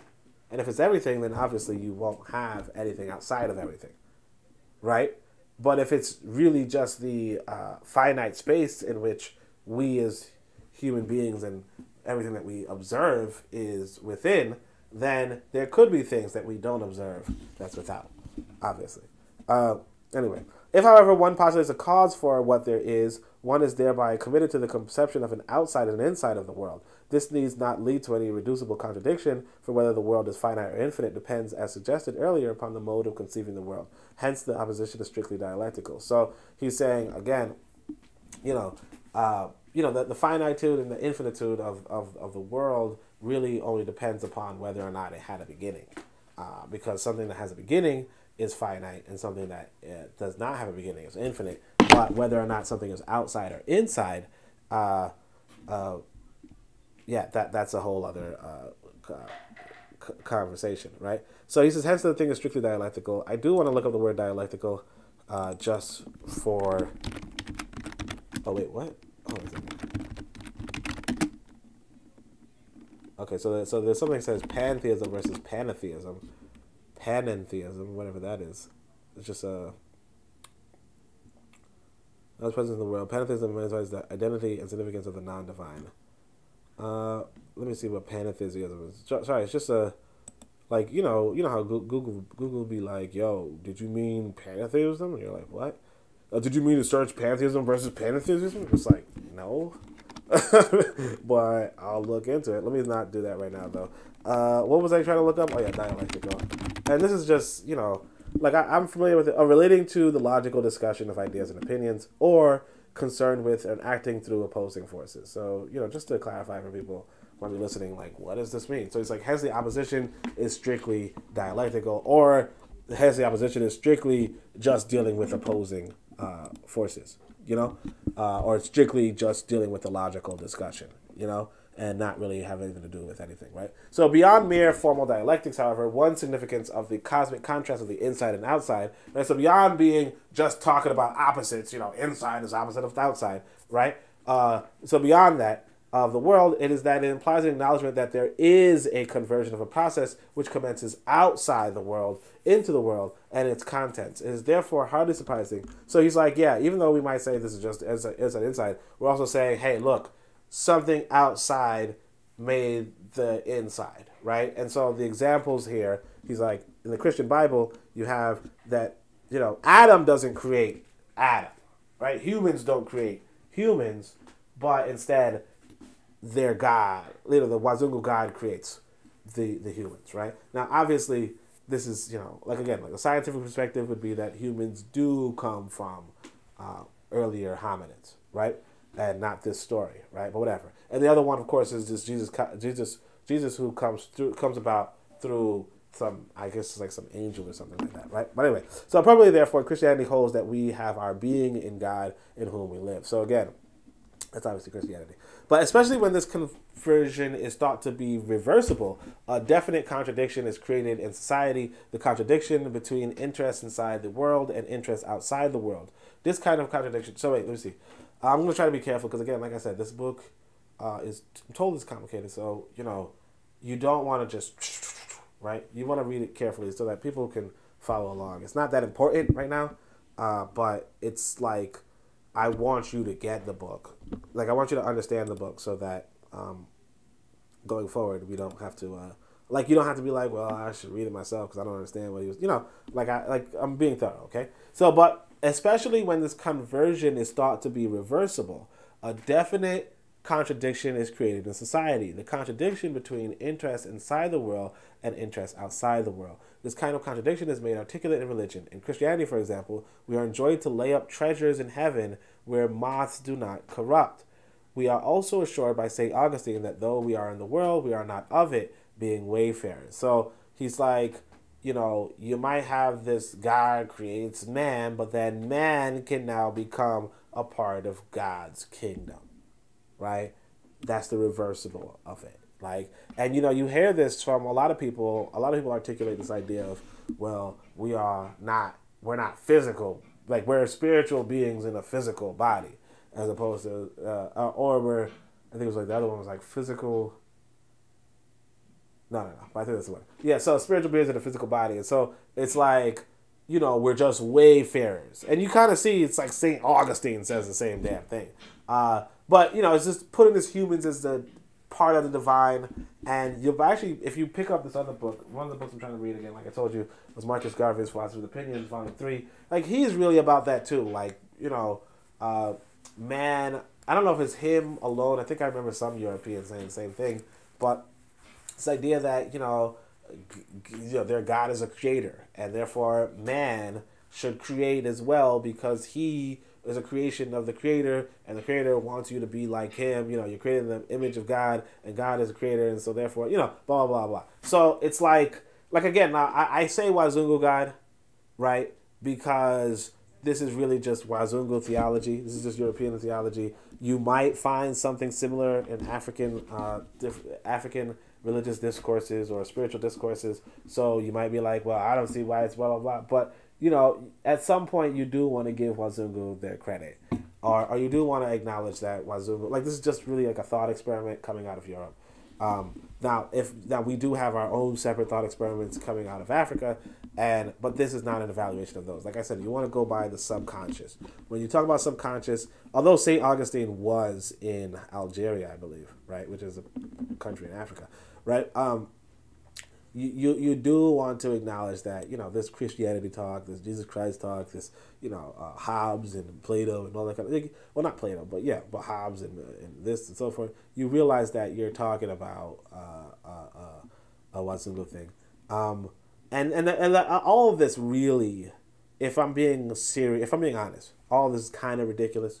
You don't have to anthropomorphize the creation of the universe. Like, it really doesn't make much sense to anthropomorphize the creation of the universe. And this is why I kind of want to write a metaphysics book because, as much as I do like and appreciate Garvey for saying, God created and therefore, we have to create in God's image. Humans didn't exist for a good 14 billion years. So it's really kind of weird to be like, this universe was created by some entity that was like humans, even though there were no humans for a good 14 billion years. Or even more realistically speaking, there were other intelligent life forms much before us, and their galaxies were vaporized. Because we are not even the first generation of galaxies. If you understand that we are a part of stardust. We're made of stardust of earlier stars that were destroyed and earlier planets that were destroyed. So it's really, to give humans this great divine purpose and this great right point is really not something I would personally do. But of course I would rather write a metaphysics book on that because, as much as I told you I'm a Garveyite, I don't necessarily agree with this anthropomorphizing of history because one of the things that you'll pick up in Garvey as well as in Wazungu's culture is that because we are these divine things, and because we're the creators, and because like we're the masters of the universe, and the universe is for us to conquer and and it's like I'm not necessarily against conquest, but I'm not going to articulate it and rationalize it based off of this false premise of a anthropomorphized thing. So that's why I would say it's a Wazungu thing, because what these ideas are for really is for conquering other people and destroying the freaking planet, And I'm really like, I'm a climate change person. But again, you're not really interested in hearing from me. You know what I'm saying? I mean, if you are, I mean, maybe you are. I mean, like I'm not gonna trip. You listen to a video that I made, you probably are interested, right? But if you are, like I said, you got to go check out the Book of Power. Okay, the Book of Power has this stuff. Not this stuff per se. I'm gonna write another book. Okay, I'm gonna write another book. Hopefully, it's gonna have some metaphysics in it because I really like I said, I'm reading this Garvey book and I'm like, damn it, bro, like this Christianity stuff, right? You know what I mean? But and he's really like Garvey is really going in like, yeah, we gotta conquer the world is ours, and blah blah, and that's like from the Adam and Eve story. Adam is told, hey, this world is for you. Everything here is for you. And that's the kind of belief that Wazungu takes to colonize the freaking planet. Or to destroy the planet as they are doing now, which is like a horrible thing. So, again, it's not exactly what I was what I want to do. So let's get you on though. So the contradiction takes effect when this. I just want to give you some context as to this might sound good, or even why I'm saying the white God, because this is not really. African theology. This is not really African philosophy. This is really Wazungu philosophy. And it's not reality. It's just white people thinking that they are the superior beings. And this is how they rationalize their quote-unquote superiority by saying that they are close to the people who created the freaking universe, or that they're related somehow, or are akin or alike somehow to the people who created the universe. Or no, to the entity that might have created the universe, but of course there's no evidence of this entity that created the universe, and notwithstanding that, there's no real rational reason to assume that the creation of the universe is somehow related to humans, who came about 14 billion years later. It's just not really too rational to say that, because like why would they come 14 billion years later on a third or fourth generation solar system, right? Why would they come 14 billion years later? Like that, this just not adding up.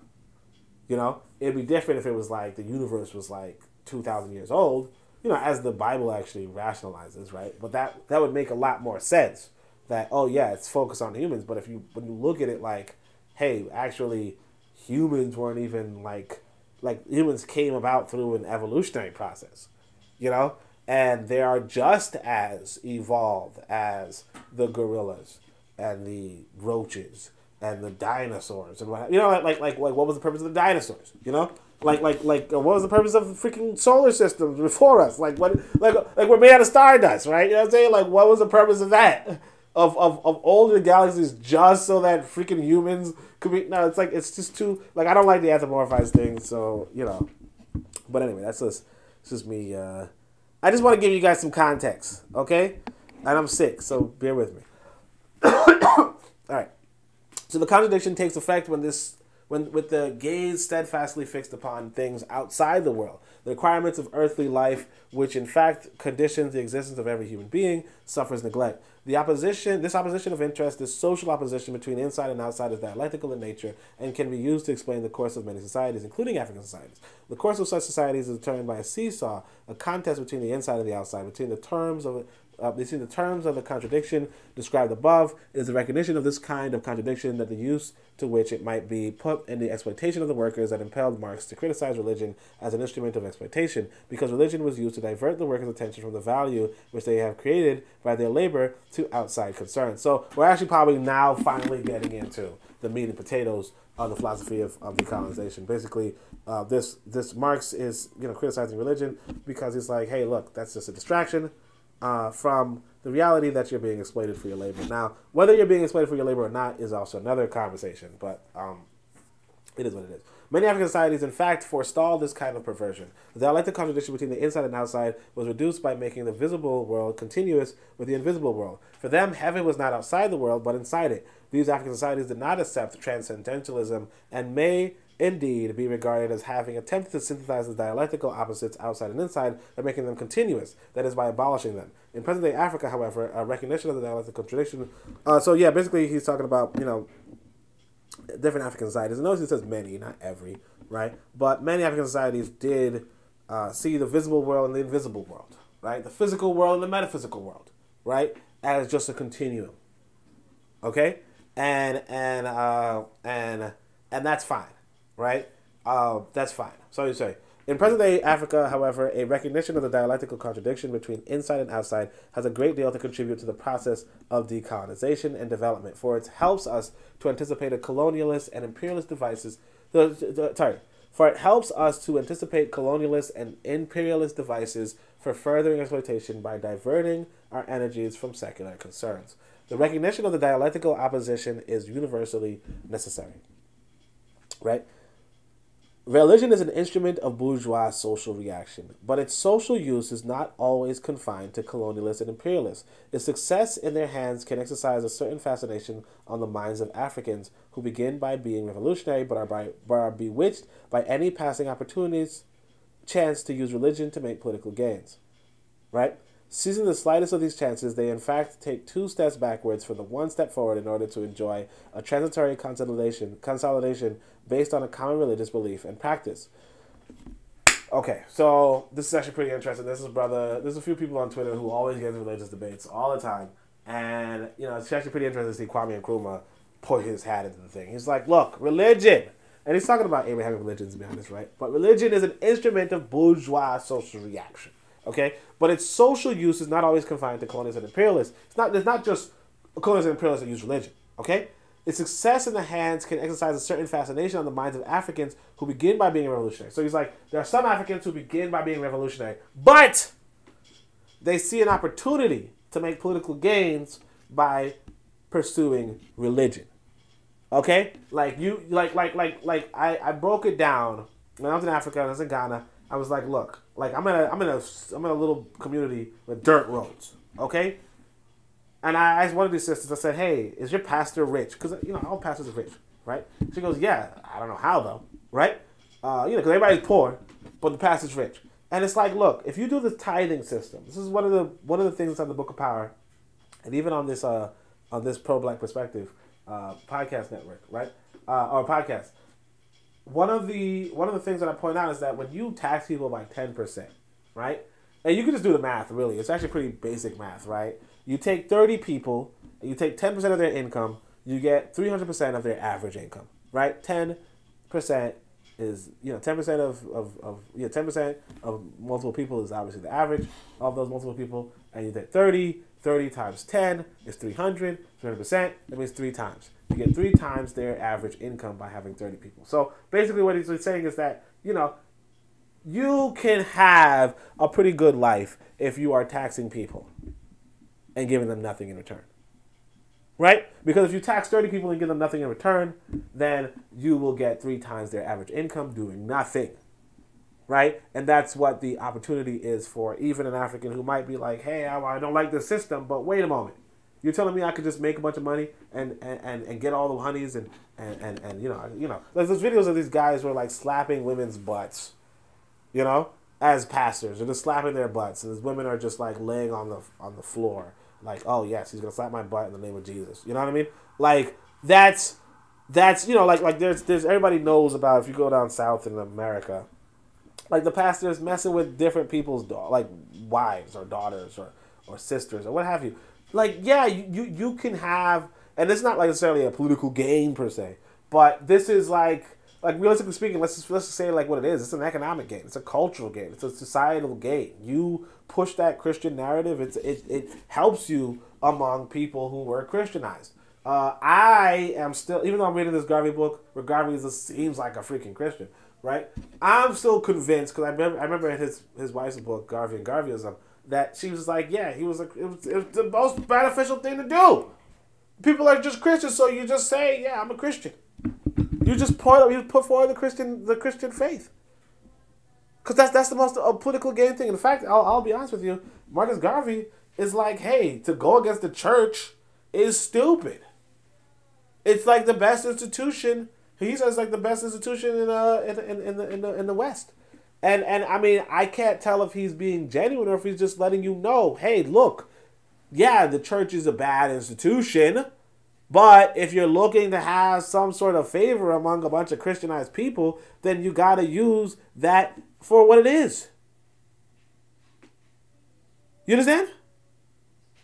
Like it's twofold. One of the best politicians in American history, among the African Americans, is this guy named Adam Clayton Powell Jr. He's actually mixed, but notwithstanding, he was a pastor.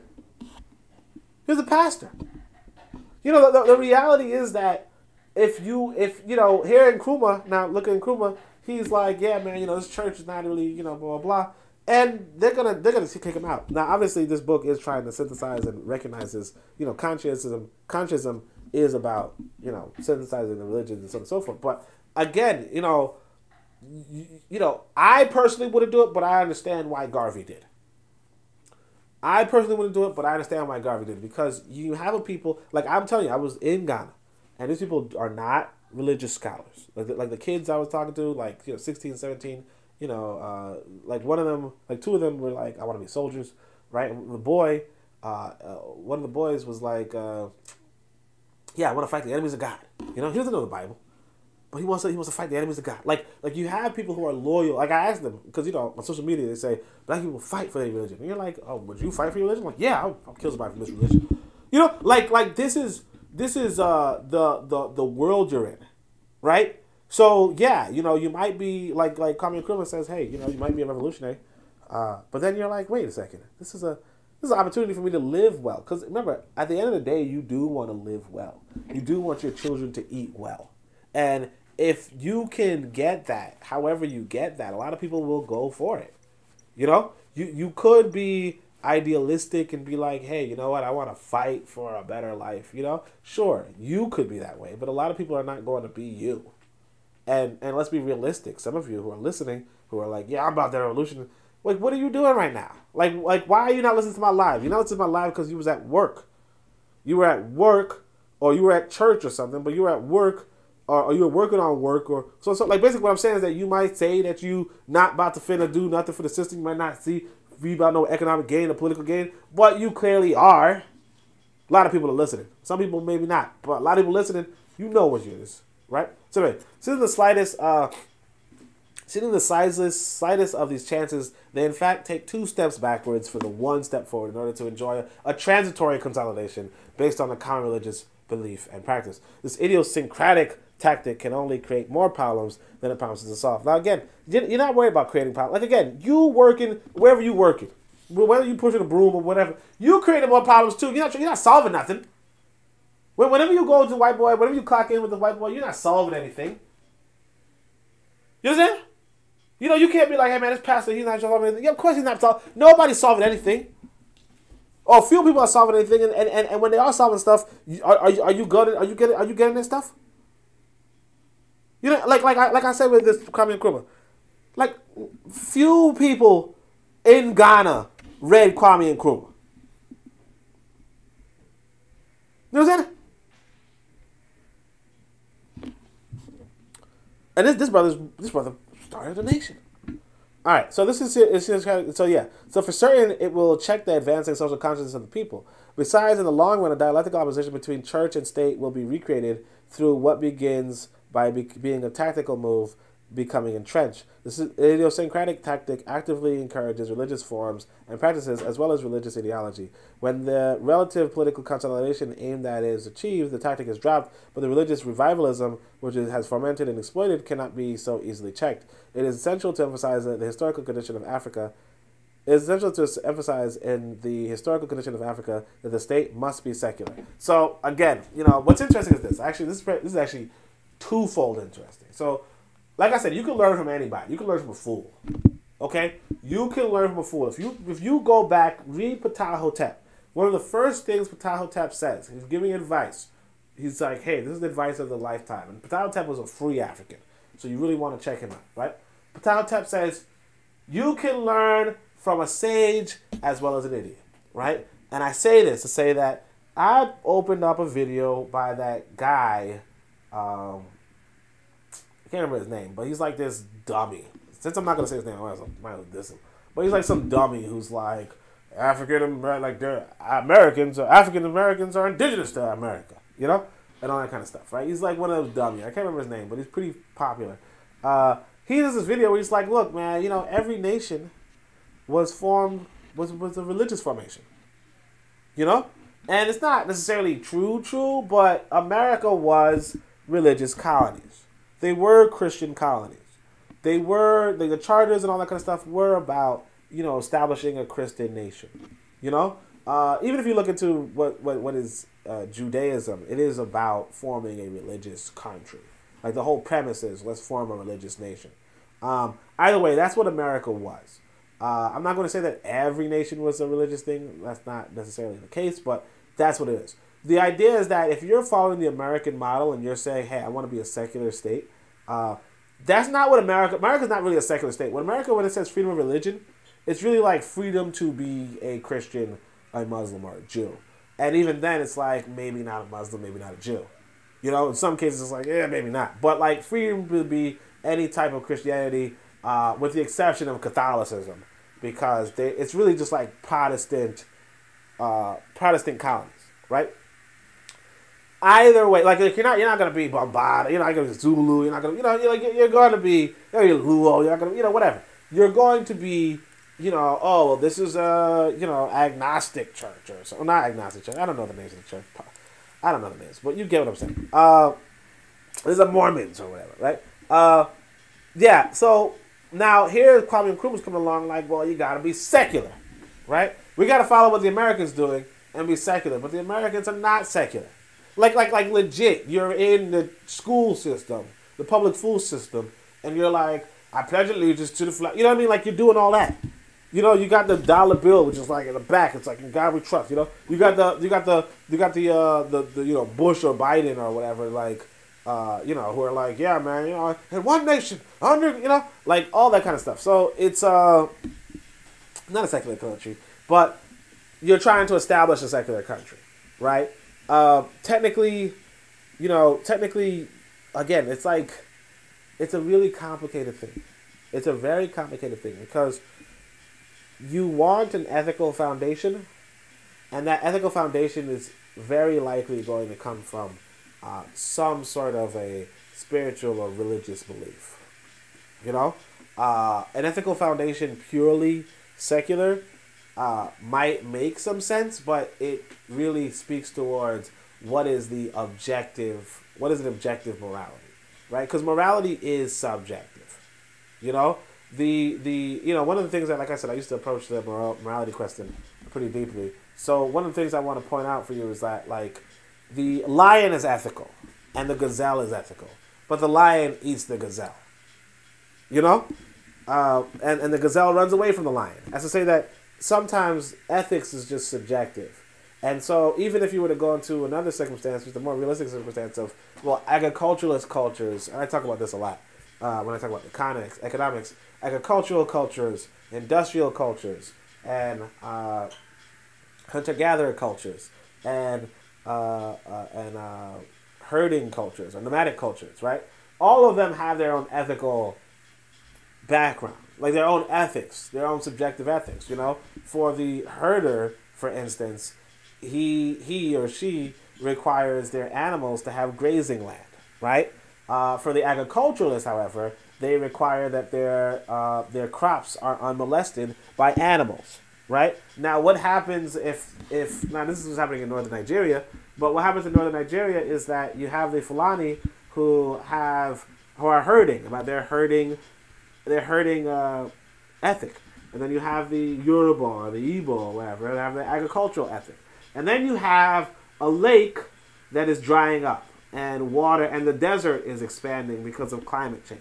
And what happens is that now the grazing land in the Fulani is being minimized by the industrialists out in the west, if you will. But what happens is now they have their animals eating the Yorubas, the Yoruba, or the so on and so forth land. And what happens is that now you have a conflict that has no real ethical objectivity, because subjectively the herder has to care for their animals and their livestock, right? And they have to feed their animals and their livestock. And subjectively, the agriculturalist has to care about their agriculture, their farm products, their farm produce, because they have to sell it to the market, they have to eat, they have to so on and so forth. And both of their livelihood is threatened by the conflict of interest, particularly because the lake that might have had more arable land outside of these village centers or what have you is drying up. And so you're going to have ethics going to be subjective. So when you even say a secular state, like a secular state, what does that mean? Does that mean because you could have a state that's a bunch of herders, or you could have a state that's a bunch of agriculturalists, or you could have a state that's a bunch of industrialists. And each of these has a different ethical foundation. The industrialist, for instance, is going to come to a land and say, hey, you know what? This farm they might go to the agriculturalist, or they might go to the hunter, and they say, hey, your hunting grounds are next to a mine. Get the fuck out of here and chase all the animals away, right? We need to have industry near these mines. Or even like the farmer, you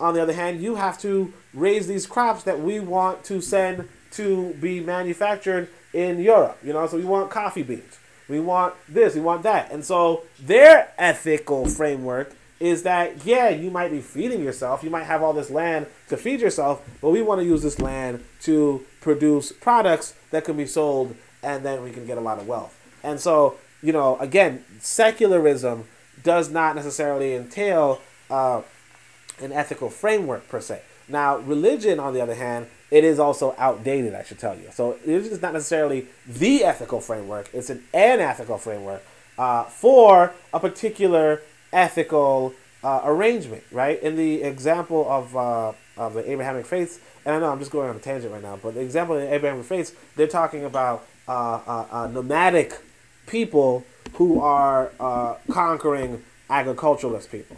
Right, so the religions that we are typically look to for our ethical framework are religions that endorse slavery, are religions that endorse colonization, are religions that endorse so on and so forth. But they have an ethical framework, which is, hey, you should not kill people who are your own people, or if you're going to, or like for instance, when it comes to the Judaic one, it's like you cannot lend people money within your own group, or you cannot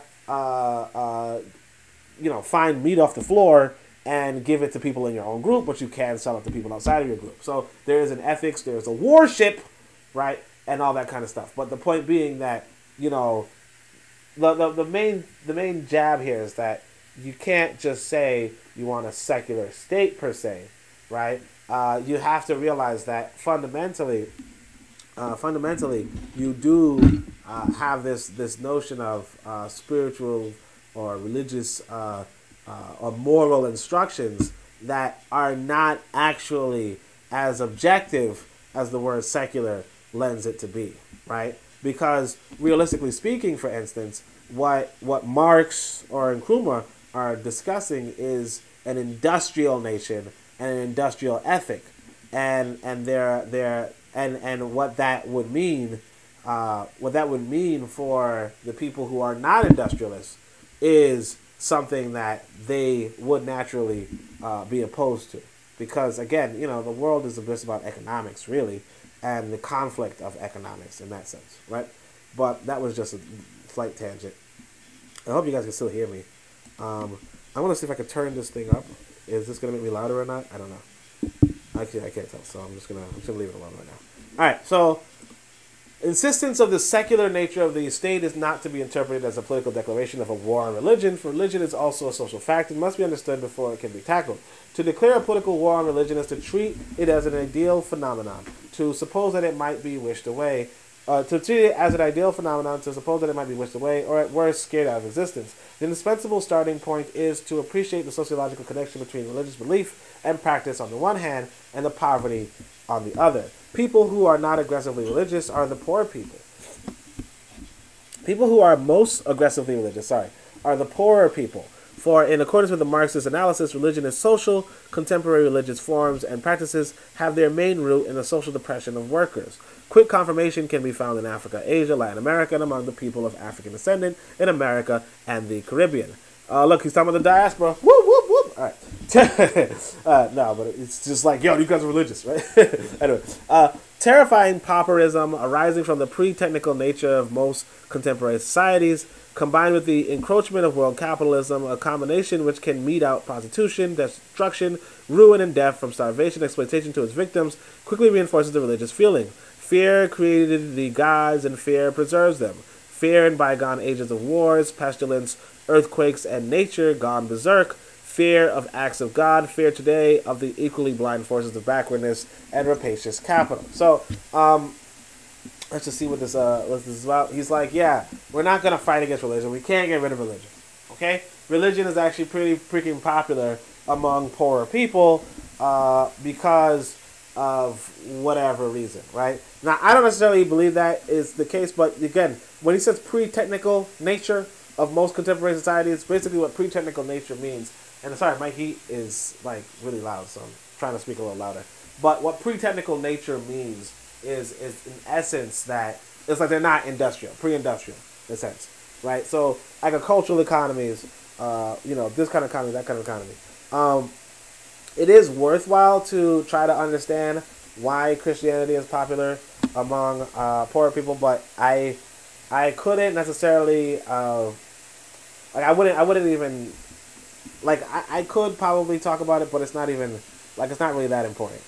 Just I usually wouldn't uphold this kind of view, but it's like a whole separate conversation. I tend to it's just a whole separate conversation. All right, so answer to this question, what there is can be said to be idealist or materialist. Inasmuch, however, as an empiricist philosophy can be idealist, even though a materialist philosophy cannot be rationalist, the opposition between idealism and materialism cannot be made identical with the opposition between rationalism and empiricism. So now we're going to go into this. Rationalism is a philosophical breed imbued with certain distinctive characters. In it, an explanation is conceived in such a way that the explanation must create a logical inference to which it is explained. Empiricism. All right, this heat is mad distracting, right? But it's good because I'm sick, so it's good, right? So rationalism is a philosophical breed imbued with certain distinctive characters. In it, an explanation is conceived in such a way that the explanation must create a logical inference to that which is explained, right? So rationalism is just a philosophical school where you're rationalizing things, right? Empiricism, on the other hand, has no such inference to offer. If one kind of event is regularly and invariably followed by another kind, empiricism accepts the first kind of event as explained in the second kind, right? So he's like, look, the cause, every time somebody punches you in the face, right, your face hurts, okay? That's your empirical. That's empiricism. Now, is that the rationalization? You might be like, hey, my face hurts because of the nerves in my face. And they are irritated and agitated and were accelerated by a punch to the face. Who knows, right? But the empiricism is saying, look, one event happens, another event happens, that's what it is. Now, a lot of times, logically, you might say, and he's probably going to point this out, logically you might say, look, chronology is not proof of cause and effect, right? But what he's saying is this, you keep seeing the same thing over and over again, it's kind of like the sunrise, the sun's going to rise. Why? Because you've seen the sun rise for how many years you've been on this earth. You know what I mean? If one kind of event is... So rationalism cannot, because the succession of events is not a necessary... so if one kind of assess the first kind as explained in the second kind. But rationalism cannot, because this succession of events is not a necessary one. There is no logical inference from the occurrence of one kind of event to the occurrence of another kind of event. So he's like, like I just said, that's not proof of cause and effect. Indeed, David Hume is celebrated mainly for establishing the empiricist position, and it is for this reason that rationalists are convinced that Hume was ignorant of the real nature of an explanation. So basically, David Hume was somebody who was about empiricism, and it's like rationalist people are like, yeah, that's stupid. That's not how you explain things, right? So rationalism and empiricism also vary over the avenues to knowledge. according to the former, I hope you guys can hear me. Like, I'm pretty mad that this mic thing is not working. What I'm going to do is I'm going to pick up the mic now. Hopefully you guys could. I'm going to put it closer to my face, and hopefully you didn't miss out too much before. All right. I kind of want to go turn off my heat, but I'm not going to do it. All right. Rationalism and empiricism also vary over the avenues to knowledge. According to the former, a set of procedures or tasks can constitute a method of obtaining knowledge only if provided the task has been correctly performed. Sorry, I'm just like mad distracted. I'm just mad distracted. I'm like just doing mental math. I'm like, how can I get this thing to quiet down? It's supposed to quiet down. I don't know if you guys can hear it though, but it's like super loud for me. All right. And if you can hear it, you're just like, yeah, we can hear it. But, you know, I can't, like I'm doing this not live, so I can't really get feedback. I just have to think about feedback. All right. So rationalism and empiricism, empirically, right? I think about feedback empirically. Okay. Tough crowd. All right. Rationalism and empiricism also vary over the avenues to knowledge. According to the former, a set of procedures or tasks. So a former, obviously, according to rationalism, a set of procedures or tasks can constitute a method of obtaining knowledge only if, provided the task has been correctly performed, desired knowledge must infallibly be obtained. So only infallibly, like if cause makes effect and it's isolated, all that kind of stuff, only then could you be like, yes, that's what happened. Here, a fruitful comparison can be made with the method of addition. The method of addition imposes certain tasks upon us. These tasks require the digit be added up from the unit column through the tens column to the final column. And if those tasks are correctly performed, the correctness of the emergent total is guaranteed. The method of addition is thus seen to fulfill rationalism's specification for method, right? So he's like, yeah, rationalism and addition, addition is the one like an example of rationalism. Okay, so according to empiricism, however, a method need not guarantee its own infallible success. And one finds John Stuart Mill saying that induction, notwithstanding is being a valid method of obtaining truth, is still fallible. For rationalism, a valid but fallible procedure is a logical howler. So he's just showing you his breath again, like John Stuart Mill. Now, actually, this is actually a pretty interesting discussion because what happens is this. Sometimes people say, like I remember having this debate on Twitter, right? So make sure you guys follow my Twitter. It's at Onitaset, Onitaset. You can obviously look at the title. But in this debate, and it's like, you're like, hey, man, Christianity makes black people docile. And people are like, no, it doesn't make us docile. And then what happens is that, and they're like, no, that's because you have Nat Turner, and you have Malcolm X, and you have Marcus Garvey, and you have blah, blah, blah. You know, you're like, oh, okay, right? And so that's pretty much a rationalist argument against an empirical argument. So the empirical argument is saying, look, it's not that it has to have infallible success. It's that, and so I'm giving you guys some game. I'm showing you some game, right? It's that, hey, this usually happens, right? This usually happens, and that's the whole reason. You know, if you guys know, make sure you guys check out Revolutionary Matron. But, you know, I was on a program the other day, and we were going over Code Noir. And Code Noir was white folk, the white, king of England, of France, like, hey, we got to give these Negroes slavery, and we got to give these Negroes Christianity so that they are good slaves, you know? And so, for us, today be like, hey, you know what? That's not the case. Christianity doesn't make people good slaves because, look, Nat Turner wasn't a good slave. It's like, no, that's not how it worked. If you understand Nat Turner's existence, he was, and the heat came off, so I can probably put on the mic again. But if you understand Nat Turner's existence, he was like, hey, how can I find people to work with because I'm surrounded by a bunch of these I'm surrounded by a bunch of cowards. Either way.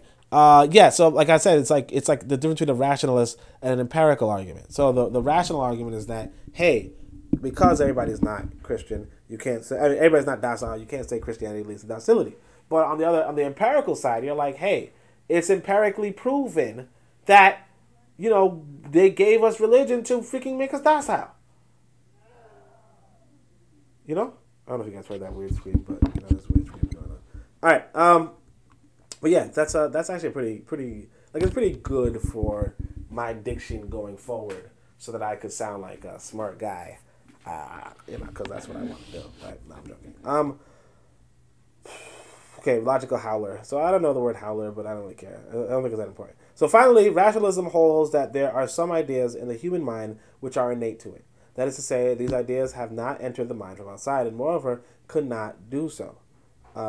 In practice, rationalists do not agree over the precise catalog of such ideas, though they tend to agree that the idea of God is a shining example. That's actually pretty interesting. So I don't believe that this idea of God is a shining example, but, like again, he says they tend to agree. Like, he's familiar with the literature, and of course he's talking about wisdom, so on and so forth.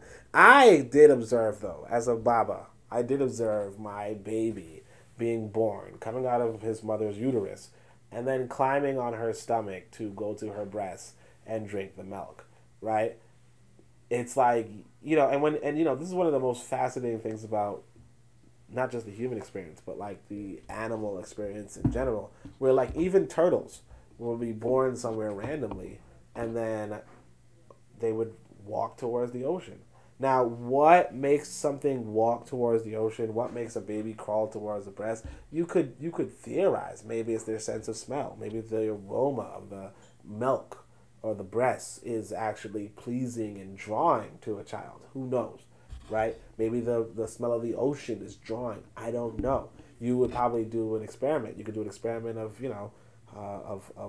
blind, like, covering the nose, covering the eyes. Who knows, right? Or sealing the room, whatever it is. And it's the same with one of the things that I really found fascinating too was of plants that just bend. You can't see me bending, but they bend toward the outside, right?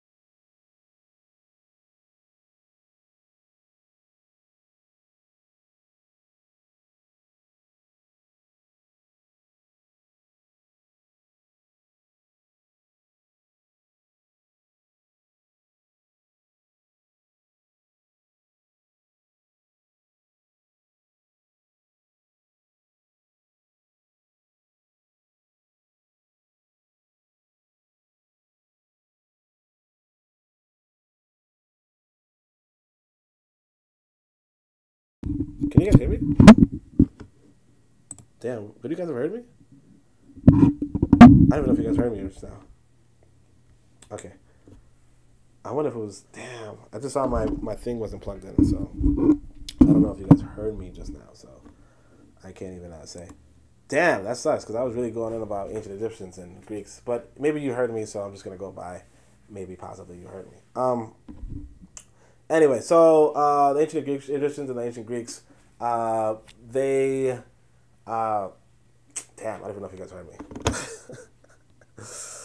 Oh, this is embarrassing. All right, ancient Egyptians, ancient Greeks. Yeah, so basically, if you guys didn't hear, I said that the ancient Egyptians. So Leibniz comes from this school of thought, like from calculus, like they attribute him with calculus. And what happens in that description is that calculus is now, whether that resulted from, Newton and Leibniz kind of derive at the same parallel. But if you look at my website, you'll find that I talk about, I show you a document where Newton is talking about Tahuti, and in so much as he's talking about Tahuti, he's going through the ancient African literature, and he's pointing out how Africa can be, he's pointing out how, like, African knowledge. And so I said, like, when I studied cosmology, I also heard, I heard the Wazungu teacher talking about how the Greeks formed their astronomical knowledge based off of the astronomical records of the ancient Egyptians, which happened to go back 9,000 or 13,000 years, right? And because it went back 13,000 years, they had their star charts for 30,000 years. The Greeks would then, take credit for formulating some, like today we give credit to the Greeks for them formulating the patterns of the cyclical nature of the stars and so on and so forth. But it might be that they actually got it from the ancient Africans. But if now, here's where I come back to modern times, that or to where I left off, which is that the Greeks themselves would refer to the African schools as mystery schools, right? As to say that one of the things about the ancient African schools was that you were not supposed to, for the ancient Africans, they were not supposed to talk about what they learned. And so one of the things that the Greeks did was they broke that tradition by talking about and writing about the things that they learned in these African schools. And of course, this now, creates the quote unquote intellectual tradition that forms, this, modern society that we have today, that would have been more exclusively limited to the upper class of ancient Kemet, of which we probably wouldn't have been a part of, or we would have, who knows. But the point is, but definitely not the Europeans. And of course, and for those of you who are familiar with my literature, you'll know the reason why that was the case, why they had secret societies and secret knowledge, is because they had these Wazungu people in their societies. Whereas in the Kenesu model, which I talk about in the Book of Power, in the Kenesu model, that knowledge would be more widespread and less exclusive, because they were all African people. So that's also another thing to understand about secret societies and all that kind of stuff. I hope you guys didn't miss too much, or if you missed anything at all, because that's going to be embarrassing. But yeah, all right. So anyway, but now to the extent that the idealism makes the existence of matter dependent on perception or on the possession of ideas by the mind, I am sure that it can be refuted. On the normal sources of idealism, two can be discerned. On the other hand, idealism comes to solipsism, whether complete or incipient. On the other, it comes from some theory or other of perception. So, but now to the extent that idealism makes the existence of matter dependent on perception or on the possession of ideas by the mind, I am sure that it can be refuted. On the normal sources of idealism, two can be discerned. On the one hand, idealism comes from solipsism, whether complete or incipient, or the other, it comes from some theory or other of perception. In complete solipsism, the individual is identified with the universe. The universe comes to consist of the individual and his experience. And when we seek to inquire a little of what this gigantic individual who fills the universe is compounded, we are confronted with diverse degrees of incoherence. In solipsism, the individual starts from a depressing skepticism about the existence of other people and other things. On the grip of his pessimism, he pleasantly ignores the fact that his own body is part of the external world, that he sees and touches his own body in exactly the same sense that he sees and touches any other body. If other bodies are only portions of the individual's experience, then by the same magic he must discarnate himself. In this way, the individual's role as the center of solipsism begins to wobble seriously. He is no longer the peg on which the universe hangs, the hub around which it revolves. Solipsism begins to shed its focal point for the universe. The individual begins to coalesce with his own experience. The individual as a subject, the sufferer and enjoyer of experience, melts away, and we are left with unattached experience. So, it's actually pretty cool. So basically, he's going over the different arguments of the world. He's like, hey, there's solipsism, this idea that we are identified with the universe ourselves. So that, are you the center of the universe? Is only, am I a person, or am I just a recording? Or I'm just a voice that's recording something for you, the listener, for your edification, and that you really are the center of the universe. And I don't really exist except for as someone who's reading a book to you, right? Or is it the case that you don't exist and I am just reading, this literature, this recording it and sending it out to the world, and then looking at the 60 views later on, like, hey, you know what, I did that. No, obviously none of these are real, and Kwame Nkrumah is going to go about it and say, look, we obviously have these bodies that that interact with other bodies on equal level. That we touch other bodies in exactly the same senses that other bodies touch us. And in fact, that unless we are in fact not these bodies that we're walking around in, right? That no, we are actually just part of this physical world, and none of us are the center of the universe, obviously.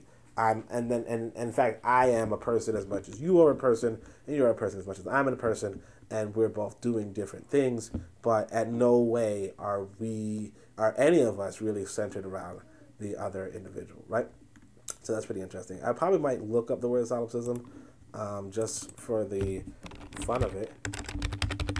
I kind of wish I ate before, but anyway. Solipsism, the view or theory that the self is all that can be known to exist, right? So, so it's like this idea that only the self, and by the self, that's you, right? Sorry, in incipient solipsism, like that which afflicted Descartes, one encounters a form of argument which is, in its essence, sincerely fallacious. Descartes says that he can think of himself as being without eyes, or as being without arms, etc. In short, he claims that he can think of himself as having been deprived of any of his physical features, which anyone might care to name. Whatever be the truth value of this, he sets it up as a reason for saying that he can think of himself as being without a body, though one may not wish to deny that Descartes could indeed have been physically deformed, indeed even hideously deformed. One must, I think, resolutely maintain that disincarnation is not a physical deformity. There still remains a distinction between mere deformity and disincarnation. Descartes' reasoning is of the same level of speciousness as the notion that because one can think of a cow without a tail or horns, one can think of a cow without a body. Thinking of a cow without a body is as different from the thought of a cow without a tail as thinking of a Descartes without a body is different from his thought of himself without arms, right? So basically he's saying, look, a cow without a body is not a cow. You understand? A cow without a body is not a cow. Now, you could think of a cow lacking certain body parts, but to say that a cow has no body is not actually a cow. Why would it be a cow and not a lion, for instance? You understand? And so, of course, this kind of goes into the whole spirituality conversation, and maybe he's going to go into that himself. But, I just got to make sure my mic is plugged in because, part of me feels like it wasn't unplugged, but if it was, I'm just, kind of mad about that. Anyway, my reason for referring to Cartesianism as incipient solipsism is that Descartes' alleged first principle is the admission of his own existence. On this sole first principle, he proposed quite unsoberly to hang the whole universe as well as God. I say that Cartesianism is incipient solipsism because it contains inside itself the seeds of a fully fledged solipsism. These seeds can be seen to grow in the following way. Descartes proposes to doubt everything which might be known through the senses or through the reason. He sets out to doubt everything which might be known through the senses, because the senses sometimes suffers from illusions and delusions, not to mention the fact that anything which is said to form part of a waking experience can equally well form part of a dream experience. After all, the objects and situations which dreams represent are not qualitatively different from the representation of sense. Since the sense can be affected by illusion and delusion, he proposes to treat them as unreliable witnesses to truth. And as to the reason, though as the best of times he wishes to hold it to essentially infallible. Hold on a second, actually. I'm going to make a note. Of where I left off. So it's page 15. I'm going to have to make a note. I'm just going to make a note, because if I can't be heard, I'm going to see where I wasn't heard and then record that for the next podcast, because I'm probably going to release this podcast before you guys hear about it. So like I might record the next chapter 2 before you guys even hear chapter 1. So just to let you know, if you missed out on something during chapter 1, I could probably describe it in chapter 2, right? So apologies for the unplugging. What happened was that when I moved my mic in order to I also, when I put it back down, I might have unplugged it a little bit. Now, I'm not 100% sure whether I plugged it or not, but I can't check that recording right now because it's recording right now. So I'm just going to, finish this recording, and then if I, in fact, did miss out on something, so it was blank, then I'll just go over what was blank on chapter 2, right? And then jump into chapter 2, obviously. All right, so my reason for referring to Cartesianism, or maybe I could just put a separate, like 1.5 kind of thing, And then you could, I'll just do like a 1.5, chapter 1.5, where I just kind of fill you in on what you missed. So that you don't have to go to chapter 2 and be like, well, why are you talking about chapter 1? Again, just in case you were in the habit of only wanting to discuss chapter 2 on chapter 2. All right, where were we? Sorry, I just usually you should finish the paragraph before you jump upside, but I was just distracted. So fully fledged, these seeds can be seen to grow in the following way. Descartes, so incipient, obviously, he describes it, what it means. Descartes proposes to doubt everything which might be known through the senses or through the reason. He sets out to doubt everything which might be known through the senses, because the senses sometimes suffer from illusions and delusions, not to mention the fact that anything which is said to be formed part of waking experience can equally form part of a dream experience. After all, so basically virtual reality could fool you, right? But also dreams can fool you, right? You could feel cold in a dream when you're not really cold on your body, right? After all, the objects and situations which dreams represent are not qualitatively different from the representation of senses. Since the senses can be affected by illusions, delusions, he proposes to treat them as unreliable witnesses to truth. And as to the reason, though, as in the best of times he wishes to hold it to be essentially infallible, he points at the well-known paralogism of his predecessors in philosophy and geometry. If reason could so badly have misled them, it too must for the time being be regarded as untrustworthy, right? So, so it's actually, so like I said, he's really just, here in this section, he's just look, you read Descartes, right? So now I could show you how Descartes is wrong, therefore you should read me. This is just kind of Descartes ain't all that. I'm going to do something better than Descartes. I don't know how to say his name, but yeah, Descartes. I'm going to do something better than Descartes. And this is I did this too. I'd be going in on different, African predecessors or even European predecessors and be I got something to show because you read this person, So this is just again, like I said, you got to look at Kwame Nkrumah from on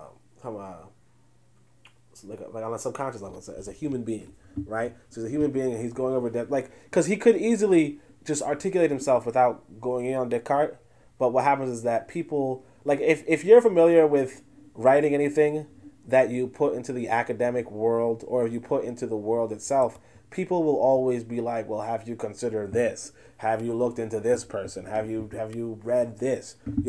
What do you know about this? So basically, this is his example of, look, I know about this. I know about Descartes. I know about solipsism. I know about idealism. I know about rationalism. I know about empiricism. I know this thing like the back of my hand, but I'm going to show you something different. I'm going to show you consciencism. Okay? I'm going to show you that. But it's not like he's not going to just jump right into consciencism and be like I wouldn't be surprised if he's going to go deep into Marx later on, right? But like he's not going to just jump into consciencism, because if he does that, people like a lot of people are going to be like, well, has he heard of Maoism? Has he heard of Marxism? Has he heard of, So, this is just the backdrop. This is the backdrop for before he brings out his philosophy. And you kind of pick that up from the table of contents. So the table of contents, like chapter 4 is Consciencism. So he's going to go through 3 different chapters before going into his philosophy, because if he just went to his philosophy, right, not only would it be a shorter book, but it also might be that people are going to read it and be like, well, have you considered this kind of stuff? It's really just like, again, philosophies exist in a point in time. They exist in a point in time. And so in this point in time, Kwame Nkrumah writing a philosophy book doesn't really appeal to many people. Like it doesn't, like just straight up writing philosophy, it's like, are you even qualified? You're the president of a country, right? Are you even qualified? So that's really what this is. Anyway, Descartes notes just in time that he who is anxious about the truth and doubts everything has been thinking, and must exist if he thinks. Hobbes was misguided when he thought that it was equally open to Descartes to say that because he walked, he existed. Descartes, having doubted away his body, could not suppose himself to walk. But even if he doubted that he thought, he would still be thinking, as doubting was a form of thinking. It was necessary for Descartes to single out what he could not coherently doubt in order to peg his existence on it. And that is why he says that he thinks, therefore he exists. So yeah, you see that Hobbes, right? Again, remember, all these are humans, are in a sense, right? If you extend humanity to Wazuka, right? But all these are humans, right? In the sense that Descartes is just a person, Hobbes is just a person, and Nkrumah is just a person. And so Nkrumah was like, hey, Hobbes was like, hey, you don't have to say that you exist because you think. You could say you exist because you walk, right?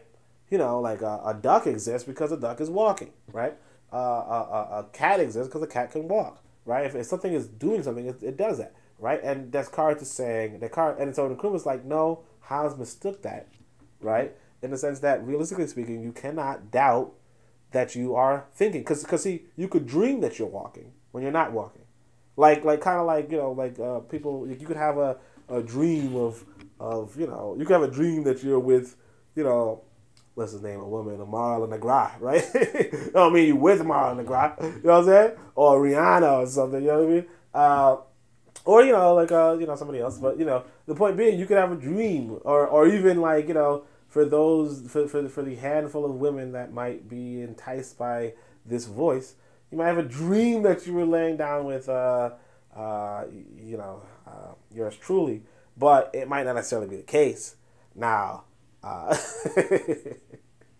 maybe it is the case, but all right, let me stop. But you get what I'm saying. It's like you could be fooled into having an experience, like having a body experience that's not necessarily the case. And of course, this kind of example people understand to be the quote unquote matrix, right? Like they use the word matrix for that nowadays because there's a movie like that. But also I think there's this recently this entity called Zuckerberg was saying something about virtual reality worlds. I didn't really pay attention to it, but like those are kind of things too where you can like virtual reality video games if you guys are not familiar, or even video games if you're not familiar. Like you could think you're doing something when you're not doing that thing that you think you're doing. But dreams are really the best example. I actually read some of Descartes and Hobbes, so I'm familiar with what they're talking about. But I can see if you didn't read this stuff that you might be like, what are you talking about? But anyway, but it is at this point that Descartes runs the gauntlet of a creeping solipsism. Though Descartes is entitled to say, cogito ergo sum, I think, therefore I exist, he would clearly be understanding too much if he understood from this that some object existed, let alone that Monsieur Descartes existed. All that is indisputable is the first section of Descartes' statement is that there is thinking. The first person is in that statement no more than the subject of a verb. with no more connotation of an object than there is an anticipatory it of the existence it is reigning. The pronoun in this sentence is a mere subject of a sentence and does not refer to any object or group of objects which is reigning. It in that sentence does not stand for anything. It is a quack pronoun, right? It is reigning. Like, what is reigning exactly, right? Exactly. So basically what he's saying is that, you could say, I think, therefore I am, but who is to say that you exist? I think, therefore I exist, but yeah, who are you? Why is it that you exist? All you can say is that thinking happened, right? And this is what Nkrumah is saying. And so once again, we have an unattached experience, thinking without an object which thinks, right? Why is there an object? Because again, like I said, like the duck is thinking. Like some people don't believe that ducks think, but I do. Notwithstanding, it's like, the duck is thinking. It doesn't say that something exists from that, is what Nkrumah was pointing out. Now, obviously, like I said, you don't have to really care about this part. It's just really just the backdrop. This is really the background. It's not really the philosophy and the ideology for decolonization. It's not Consciencism. This is just the background of different Western philosophical schools of thought and their flaws and the exposure of their ideas, not just their flaws, but just an articulation of the different ideas. And I mean, for those of you who like, just to clarify, we're going to go back to this page 18, but you look at the name of this subject, this one, it's philosophy in retrospect. So he's really just giving a retrospect of Western philosophies, right? And like, you go back to the table of contents just to check it out. Some of his philosophy in retrospect, which is, the retrospective of the philosophies. Then it's going to be philosophy and society, which is going to be society and its role for philosophy. And of course, society and ideology, how important ideology is for society. So basically, how important philosophy is for society, then how important society is for ideology. And then he's going to go into Consciencism, which is his philosophy of the decolonization of Africa. And obviously, so on and so forth. So just letting you know, right? I think I already read this, but I'm going to read it again, I guess. Oh, no, I didn't read it. Okay, so once again, we have an unattached experience, thinking without an object which thinks, and as the subject is merely grammatical, it cannot serve as a genuine principle of a collection of thoughts which will mark one batch of thoughts as belonging to one person rather than another. The universe thus becomes a plurality of thoughts which are unattached. So, basically, that's another thing, too. It's like, who's to say that your thoughts are yours? That doesn't come from this thing, because it could just be that you're thinking in your thinking and my thinking are parallel, are just part of the same thing, right? Not to say that you exist separately, and that in fact we're just thinking from something even bigger than us, maybe perhaps, or even if there isn't us, right? So it's not really conclusive evidence as much as Descartes is saying it is.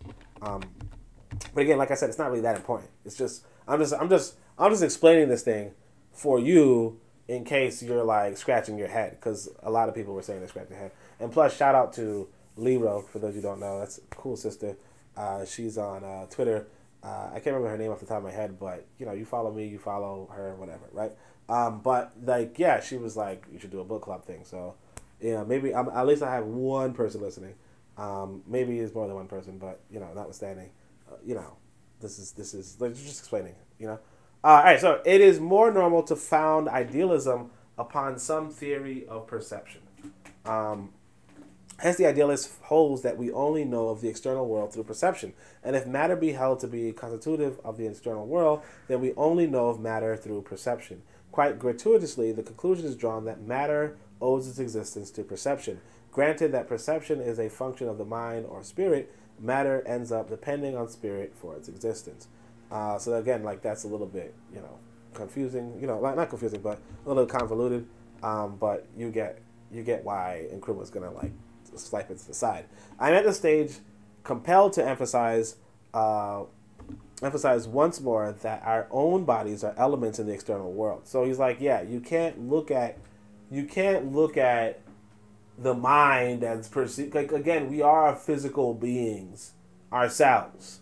So you can't just look at us from a metaphysical paradigm. You can't just look at us as, we're just spirit and sense. No, you are a physical body. In fact, and this is the thing that I want to approach this on my own book. So I'm actually grateful. So shout out to Lero for saying that I should do this book too. But But I'm actually grateful that I get to read this book because I want to write on metaphysics, and so this is like a really good, description, a retrospect of those metaphysical ideas, right?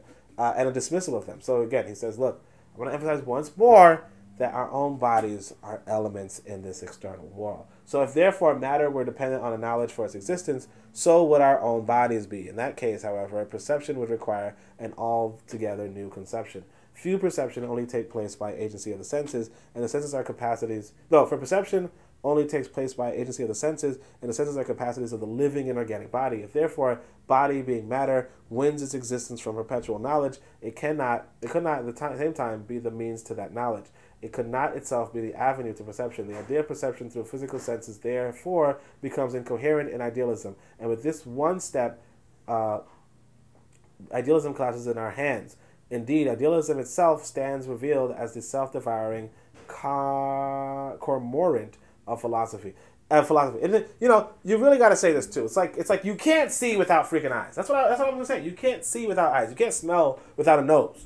And you can't do echolocation at all because you're not a bat. Your body is going to give you these senses. It's not the spirit that gives you these senses. Because the blind person has this, Ray Charles has the same spirit as you if you want to go by spirit. Like if you go by the spirit ideology, the spirit idea, right? If you believe that everybody has a spirit or whatever, Ray Charles has a spirit, or Stevie Wonder has a spirit, right? But they can't see. You get what I'm saying? So it's like you can't, and then like I said, the bat. I'm not sure if bats are blind or not. I believe they might be. I don't know, but the point is that they go by echolocation, or dolphins go by echolocation, a sense that we don't have as human beings. And so if you were to, I don't know, people say that they have spirits as well, but if you go by that paradigm of they have spirits too, the senses. The spirit and senses it's a physical phenomenon. So that's just something that I really think is interesting as well. So, like I said, shout out to everybody. 18th century African philosopher from Ghana, Anthony William Amo, who taught in the German universities of Halle, Jena, and Wittenberg, pointed out in his De Humane Mente Apatie that idealism was enmeshed in contradictions. The mind, he said, was conceived by idealism as a pure, active, unextended substance. Ideas, the alleged constituents of physical objects, were held to be only in the mind and to be incapable of existence outside of it. Amos' question here, Amos, right?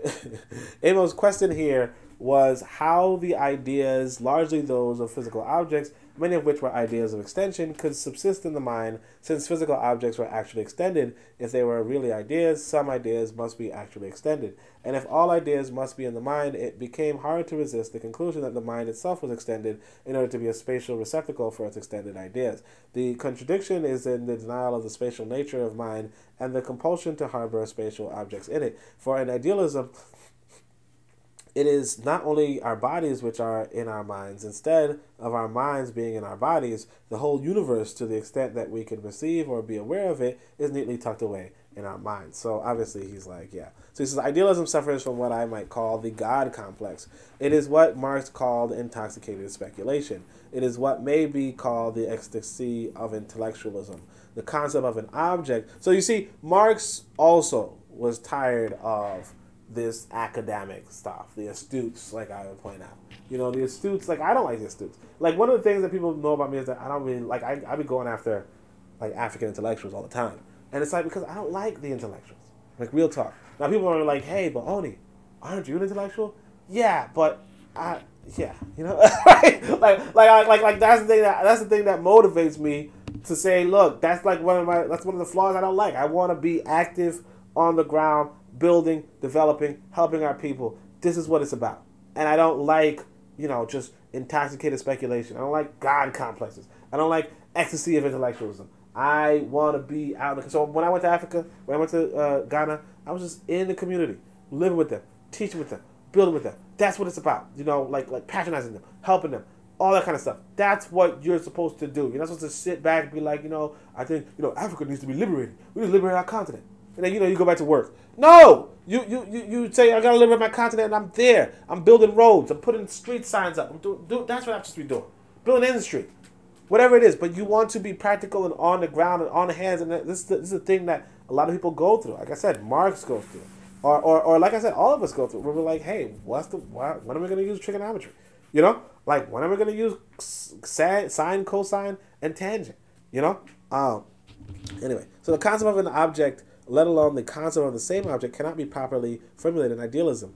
Having once dismantled the world, idealists are unable to put it together again. And Berkeley has to say that this apple is only a simultaneity of sweetness, roundness, smoothness, etc. It is as if one could not have soup anymore, but only its ingredients. The distinction between reality and appearance slips between the spectral fingers of idealism. For in idealism, reality becomes merely a persistent appearance. In this way, idealism makes itself incompatible with science.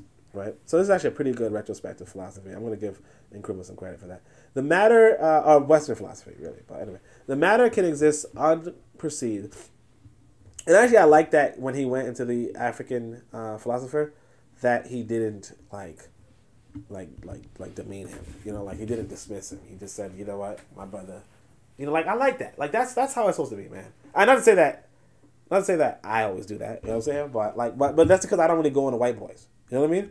So because I don't really talk about white boys like that, it's like you got to talk about somebody. Like you got to call somebody in the stoop. You know? But because I don't do that, you know, I might be like, oh, well, Nkrumah. But like you're still honoring Nkrumah in that sense. You know? Shout out to Nkrumah again, right? All right. So anyway, this matter can exist unperceived. That is, that it has a continuance independent of mind should really be axiomatic. Idealists themselves hanker after this independent reality when they strive so hard to reconcile their theoretical ebullience with the sobriety of ordinary language. Sorry. I just sometimes you just like stop. All right. So that matter can exist unperceived, that it has a continuous independence of mind, should really be axiomatic. So yeah. So matter can exist unperceived, right? That is that, like for instance, whether or not you ever saw Jupiter is there, right? It has a continuance independent of mind, right? Should really be axiomatic, right? Idealists themselves hanker after this independent reality when they strive so hard to reconcile their theoretical ebullience with the sobriety of ordinary language. Ordinary language is not just a vocabulary and a grammar. It also comprises a conceptual framework which is largely realist and objectivist. The idealist attempts to reconcile his theory spinning with ordinary language must therefore be regarded as a deep-seated desire to anchor idealism in a certain measure of objectivity. Now, materialism is a serious, objective, almost descriptive kind of metaphysics. As a minimum, so now he's going to go into materialism, which is pretty cool. Again, materialism maybe is building up to Marxism. Those you don't know, sorry.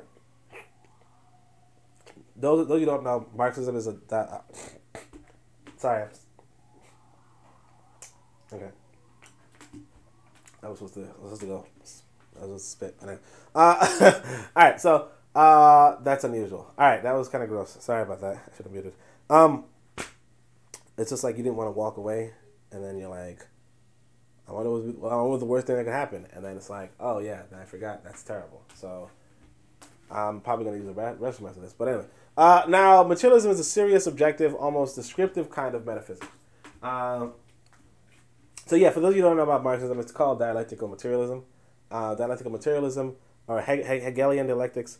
But the idea is that materialism is at the center of it. So he's going to start talking about materialism now. And maybe he's building up to materialism being pretty good philosophically, but possibly not so, because again he's promoting Consciencism. So Consciencism, I don't know how to pronounce it, but anyway, now materialism is a serious, objective, almost descriptive kind of metaphysics. Okay, as a minimum, it affirms the existence of matter independent of knowledge by mind. This minimal conception is obviously grossly inadequate. It is open to a materialist philosophy, but not compulsory, to assert for its second thesis the primary reality of matter. Hence, here matter would be whatever has mass and is perceptually active. And in this manifestation, matter would be coextensive with the universe. If, however, the sole or primary reality of matter is asserted, one is brought up sharply against certain hard facts, notably those centering. Okay, I think that's a typo. Those centering around the phenomenon of consciousness and of self-consciousness, right? So just let's everybody has typos. Even if you're the president of Ghana and you have a thing, now you want to avoid that, but like it's like so hard. It's so hard because if you're the editor, you're gonna read this and be like, notably those centering, and just like because you're reading the whole freaking philosophical text, a hard, difficult text, and you're looking for every word, and then your brain just automatically tells you centering, and then later on, it's like, oh dang, this came through.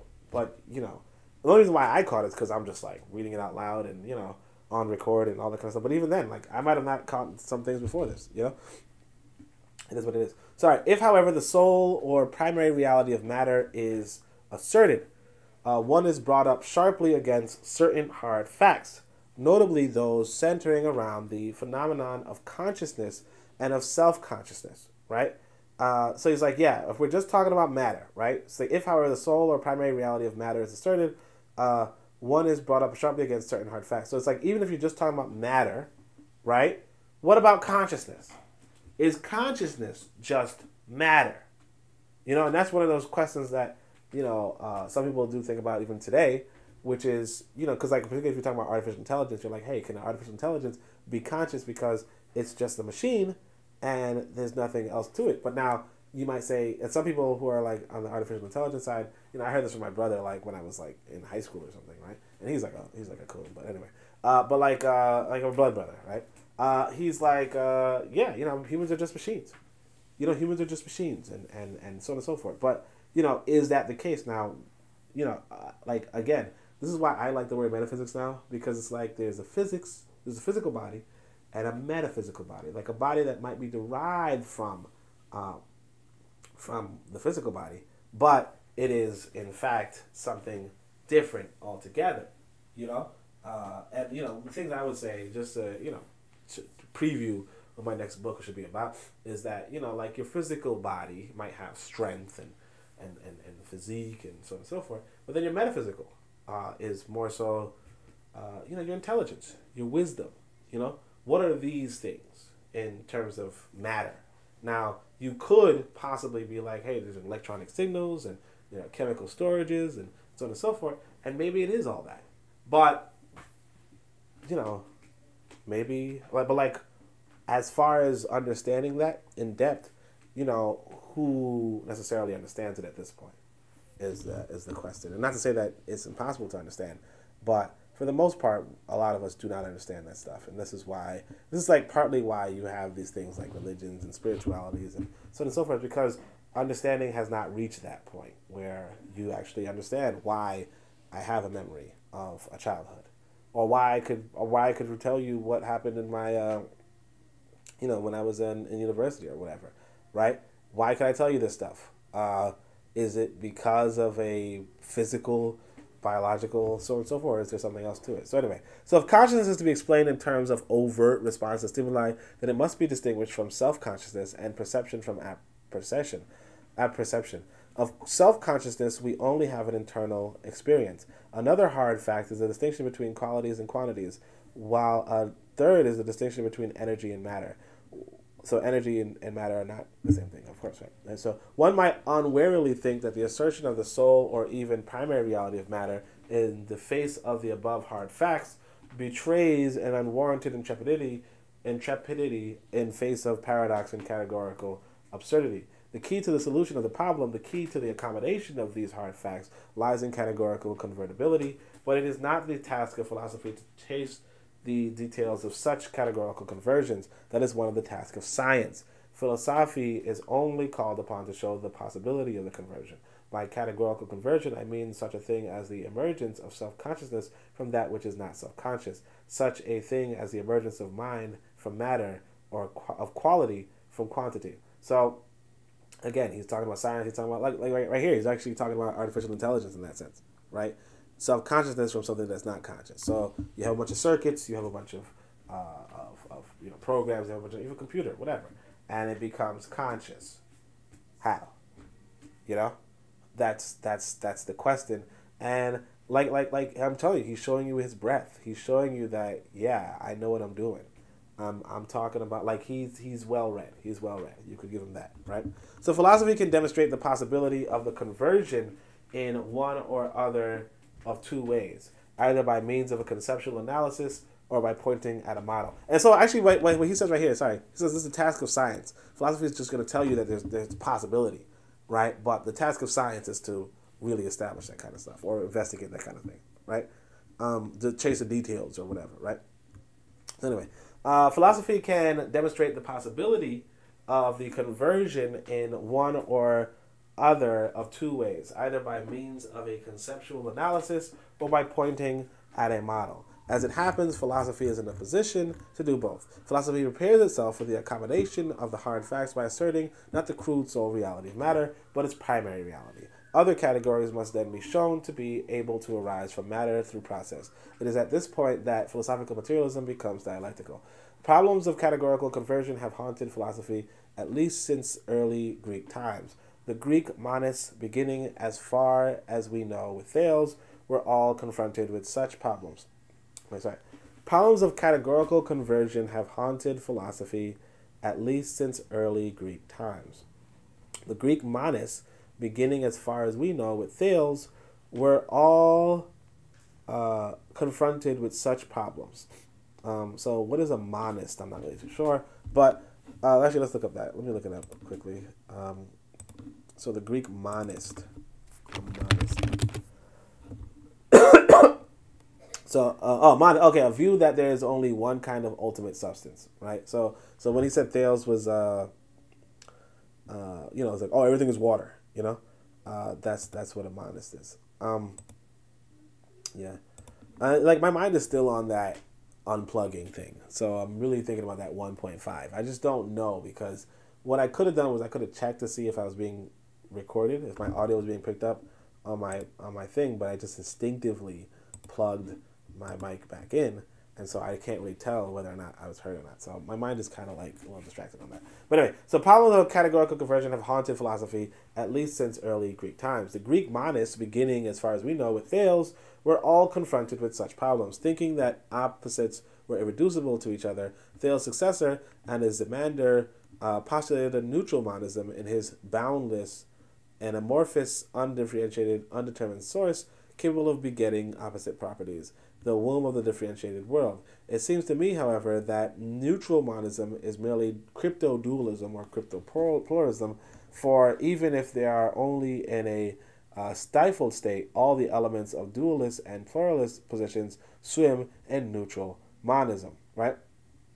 So, again, so that's actually pretty interesting too, because, if you're familiar with African philosophy, right, there's this idea of noon, like from the universe comes, like noon was what came, like what the universe was originally, right? And that's just this amorphous to the darkness, and then from that, Ra takes it out. And realistically speaking, if you really to read it, it kind of does parallel the Big Bang story, but it just kind of anthropomorphizes it, which I know you've heard me earlier say, oh, that's a Western thing, yeah.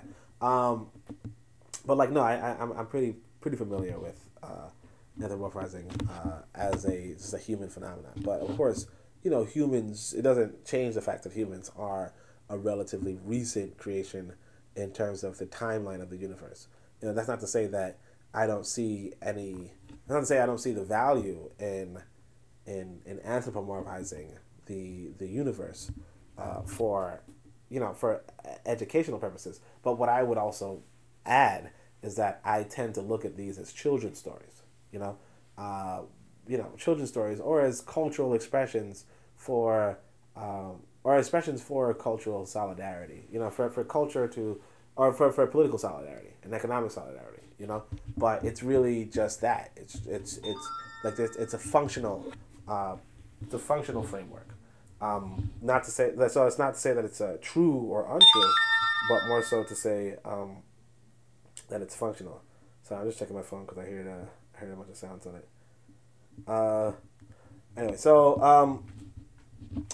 neutral monism is just an interesting tidbit. All right, so today, however, philosophy has little need to resort to criticism, right?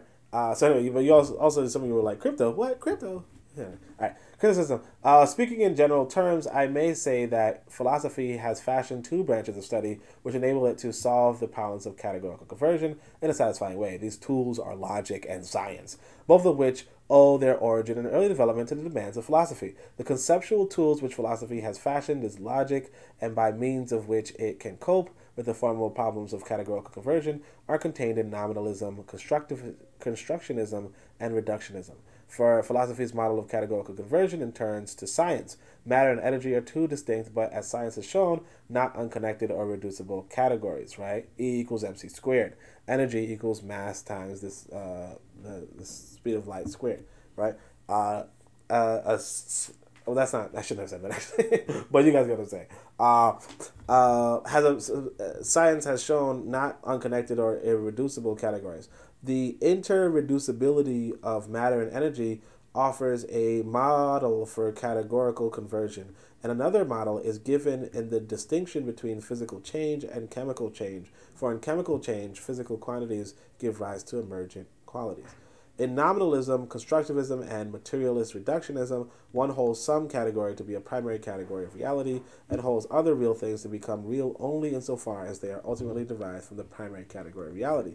The derivation is such that for every true proposition about an item which falls under a derivative category, they are provided true propositions about items falling under the primary category, such that the former proposition cannot be true unless the latter proposition were true, and further, such that the former proposition could not even make sense unless there were items falling under the primary category. So let's see if he can, so he's going to give an example. But, this is pretty much common. It's like, hey, look, these ideas have a primary category of reality, and they have to apply to everything in reality. And maybe they might be applying to something derivative of that reality, but only because they apply to the primary category of reality. So he's going to give an explanation. He's like, for an exploratory comparison, one can take the average man. The average man belongs to a category derivative from the category of living men and women. For any true proposition about the average man, there must be a true proposition about men and women, such that the proposition about the average man could not be true unless the proposition about men and women were true. Further, propositions about the average man could not even make sense unless there were items falling under the category of men and women. That is, propositions about the average man could not make sense unless there were actual men and women. So if you're like, hey, he's like, yeah. So if you say, hey, look, the average man is 6 feet tall, right? Okay, maybe not, right? But you get what I'm saying. The average man is 6 feet tall. Then there has to be some men who have height, Maybe they don't have to exactly be 6 feet, I guess, but they have to have some height. Yeah, like you can't have men with no height and then be like, well, you can't have no man with no height. You get what I'm saying? Like there has to be some men with height to have an average height, pretty much. If that makes sense, it's you get what I'm saying, right? I don't know why he wrote women here too, but you get what I'm saying, right? Like I said, it's not really that important. He's just going over retrospective philosophy. It really has nothing to do with consciencism, so I'm not really like diddle-daddling on it. I just want you to read it, understand it, see it from some conscious level too, and that's all okay. In the same way, if one says that matter is the primary category, then spirit must, to the extent that it is recognized as a category, be a derivative category. Okay? So you're like, hey, look, the world is just matter, right? The world is made out of matter. Then where does spirit come in? Spirit then is also a form of matter. See what I'm saying? That's what he's saying. If you're saying that matter is the fundamental category of the universe, then spirit is also a form of matter. Now, what spirit means, who knows, but, there you go. In the same way, if one says that matter is the primary category, then spirit must, to the extent that it is recognized as a category, be a derivative category. And in order that propositions about spirit should make sense, there must be matter. Secondly, even when propositions about spirit make sense, in order that they should be true, certain propositions about matter need to be true, right? So now you're going to go into different schools. In constructivism, in constructionism, one has to picture how those concepts which are proper to the... Now, actually, I want to just go over this again, because you only have 3 more pages, okay? It stops at page 25. Okay, we have 4 more pages. Wait, what? I thought it stopped at... Oh, shoot. I was thinking that we were going to stop at page 25. We're actually at 29. Okay, so let me just speed up a little bit. But, Damn, so we're pretty behind. We're pretty behind. I gotta feed myself, right? All right. And constructivism, yeah, but like, what I do want to say that this is good, because he's like, look, you could talk this matter stuff, but what about spirit? Okay. And it's like a lot of people, like a lot of us, you know, are gonna be like, what are you talking about? Why would you bring up spirit? But it's still good that he brings up spirit. You know, it's good that it's like a good display of, you know, yes, I consider even spirit. You know, in constructionism, one has a picture how those concepts which are proper to derivative categories might be formed, using a raw materials concept which are proper to the primary category. In reductionism, one sees how concepts proper to a derivative category can be reduced completely to concepts which are proper to a primary category. So, all right, sorry. In constructionism, one has a picture how those concepts which are proper to derivative categories might be formed. One has a picture how those concepts which are proper to derivative categories might be formed. Now remember, derivative categories to say, like spirit would be a derivative category of matter. Okay? So he's like, in constructionism, one has a picture how those concepts which are proper to derivative categories might be formed using a raw material concepts which are proper to the primary category. So you use the primary category to picture the derivative category, right? You use matter to describe spirit, okay? In reductionism, one sees how concepts proper to a derivative category can be reduced completely to concepts which are proper to a primary category. So, on the other hand, you would find reductionism. You would find concepts that are reduced from the concepts of the primary category. When a certain reductionism holds matter to be primary, such a reductionism has for its product concepts which are directly applicable only to matter. In nominalism, only concrete existences are held to be primary and real, all other existences being, as it were, surrogates of concrete existences on a higher logical plane, right? So he's going over, so these are the 3 different types of materialist philosophies: the constructionism, nominalism, and reductionism. And he kind of speaks about that before. Right here, he says nominalism, constructionism, and materialist reductionism, right? And these are for him. I think he said the modern categories. No, I don't think he said it. But anyway, yeah. So, all right, larger, higher planes. All existence and its surrogate to concrete existence, so on and so forth. Now, it would, of course, be a mistake to seek to infer from the foregoing that according to philosophical dialectical materialism, right? So, dialectical materialism, we got to it. Mind is, say, brain.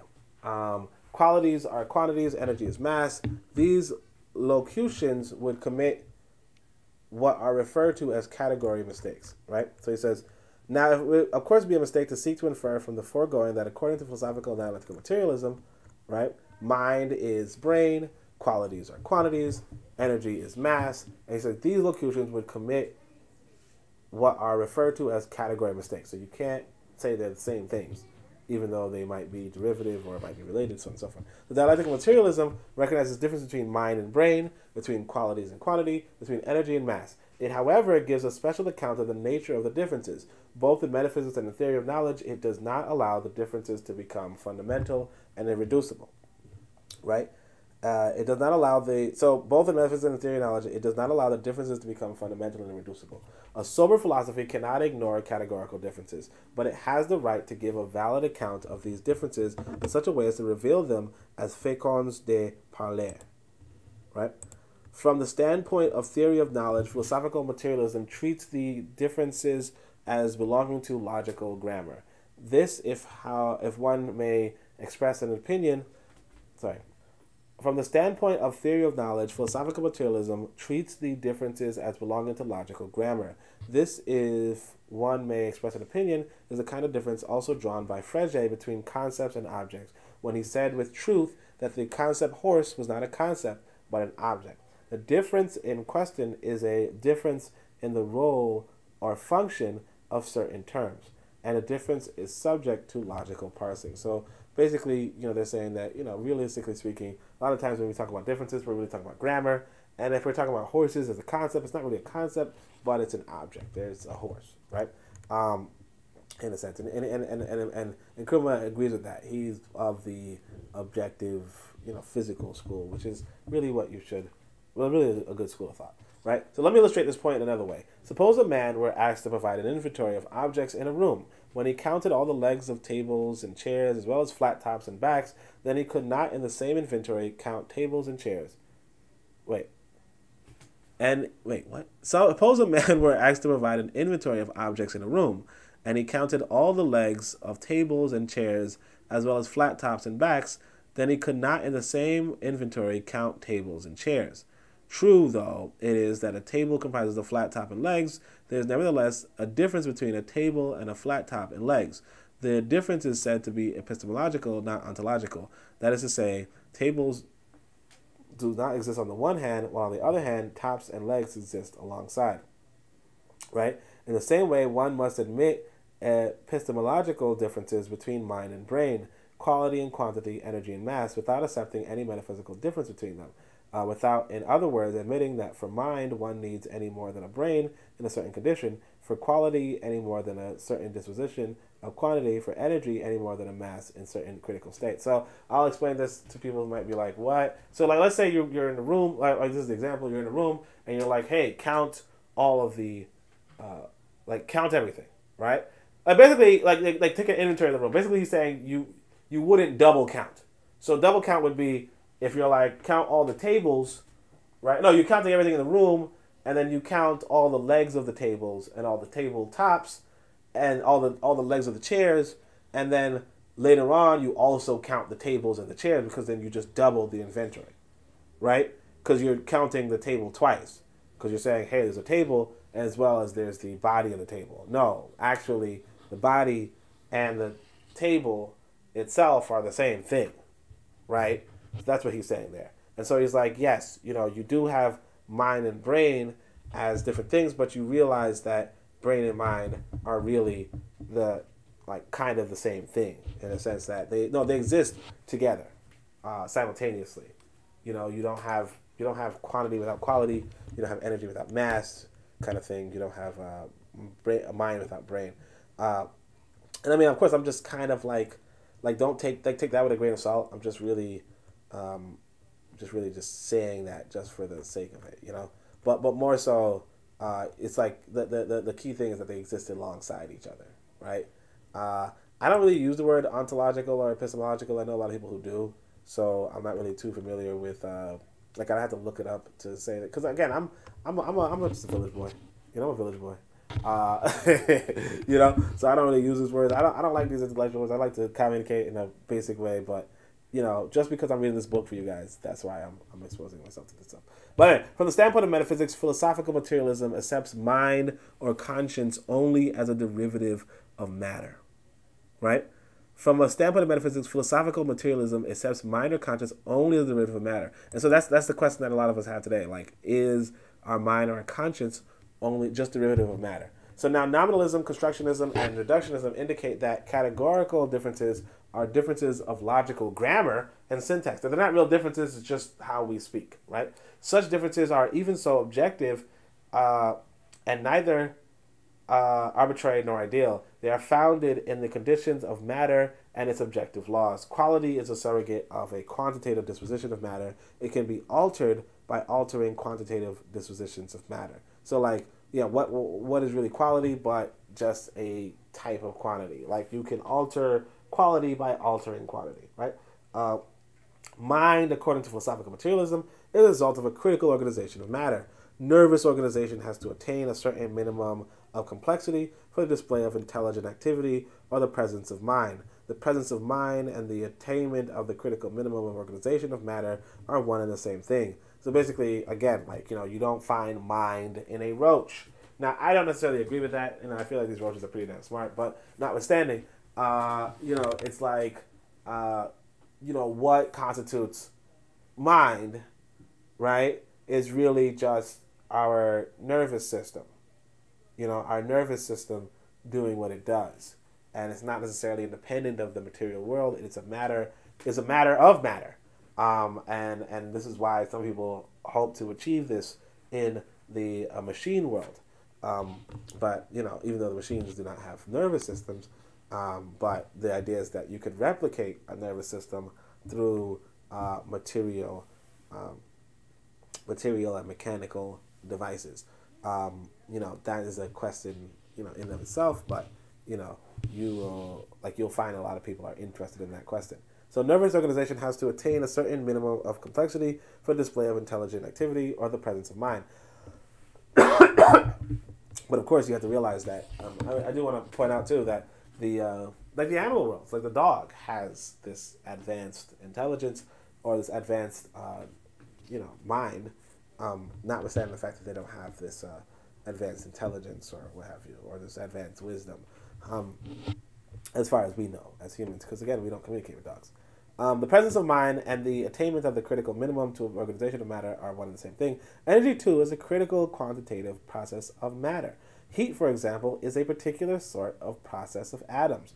Though none of the above equivalences is a formal equivalence, they are at least material equivalences. That is to say, notwithstanding that the meaning of, say, mind is not a critical organization of nervous matter, as the meaning of submarine is a ship capable of moving underwater, mind is nothing but the upshot of matter with a critical nervous arrangement.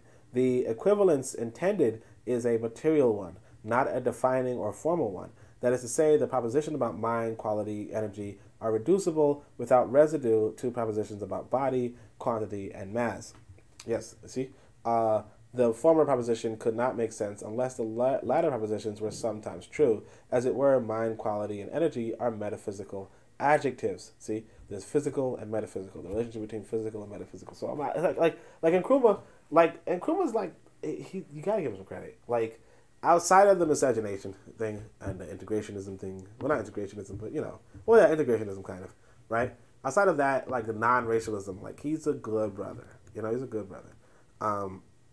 Anyway, so I think that matter would be further clarified if philosophical materialism were distinguished from nominalism, right? And by the way, for those of you who might be like, hey, well, if not Nkrumah, who else? It's Nyerere is a good guy too. Okay, Nyerere, I don't know how deeply intellectual Nyerere was, especially in comparison to what we see right here from Nkrumah. But Nyerere was also one of the amazing people of Africa. And realistically speaking, it's kind of shameful, it's kind of sad, but that these two intellectual giants were kind of at odds because I guess Nkrumah just couldn't have Nyerere outshine him, but Nyerere just naturally outshined him. Kind of like Garvey with Du Bois, in a sense, Just sometimes you just have somebody who's just, you're amazing, but then there's somebody who's just more amazing. And so that was Nyerere. I do encourage you guys to look into Nyerere, but I did have a podcast with Bit of Medicine where we discussed the paper on Nkrumah and Nyerere's feud. So make sure you go check out that podcast. Like I said earlier, what else can I say? That's just it's just really good to see this level of this nice, because I wanted to write a book on war, and then I saw Nkrumah's book on war, and again now I'm I want to write a book on philosophy, but Nkrumah got this philosophy pretty good, so we'll see how it goes. But I think the matter would be further clarified if philosophical materialism were distinguished from nominalism, constructionism, and reductionism. The merit of the latter as a species of metaphysics arises from their demonstration of category reducibility. Their weakness as species of metaphysics rests in their lifelessness. They propose to tell us that X, strictly speaking, is or really is, or at bottom is nothing but YZ, but they vouchsafe not the slightest hint about the condition under which YZ is X, right? So indeed, basically, go back to X and YZ being, X would play, say we go back to spirit. It's spirit, strictly speaking, is really nothing but matter, but they don't really tell you how matter is spirit. You know what I'm saying? Anyway, so it's, indeed, it is only in the philosophy of mathematics, in the generation of critical numbers, that conditions are given for a categorical leap in the generation of numbers. When materialism becomes dialectical, the world is not regarded as a world of states, but as a world of processes. A world not of things, but of facts. The endurance of the world consists in process, and activity or process becomes the lifeblood of reality. Constructionism, nominalism, reductionism all stop at the logical basis of categorical conversion. They ascertain only that conversion is logically possible. But when materialism becomes dialectical, it ensures the material basis of categorical conversion. I'm still getting a little distracted. I'm a little sick, so let me read that again.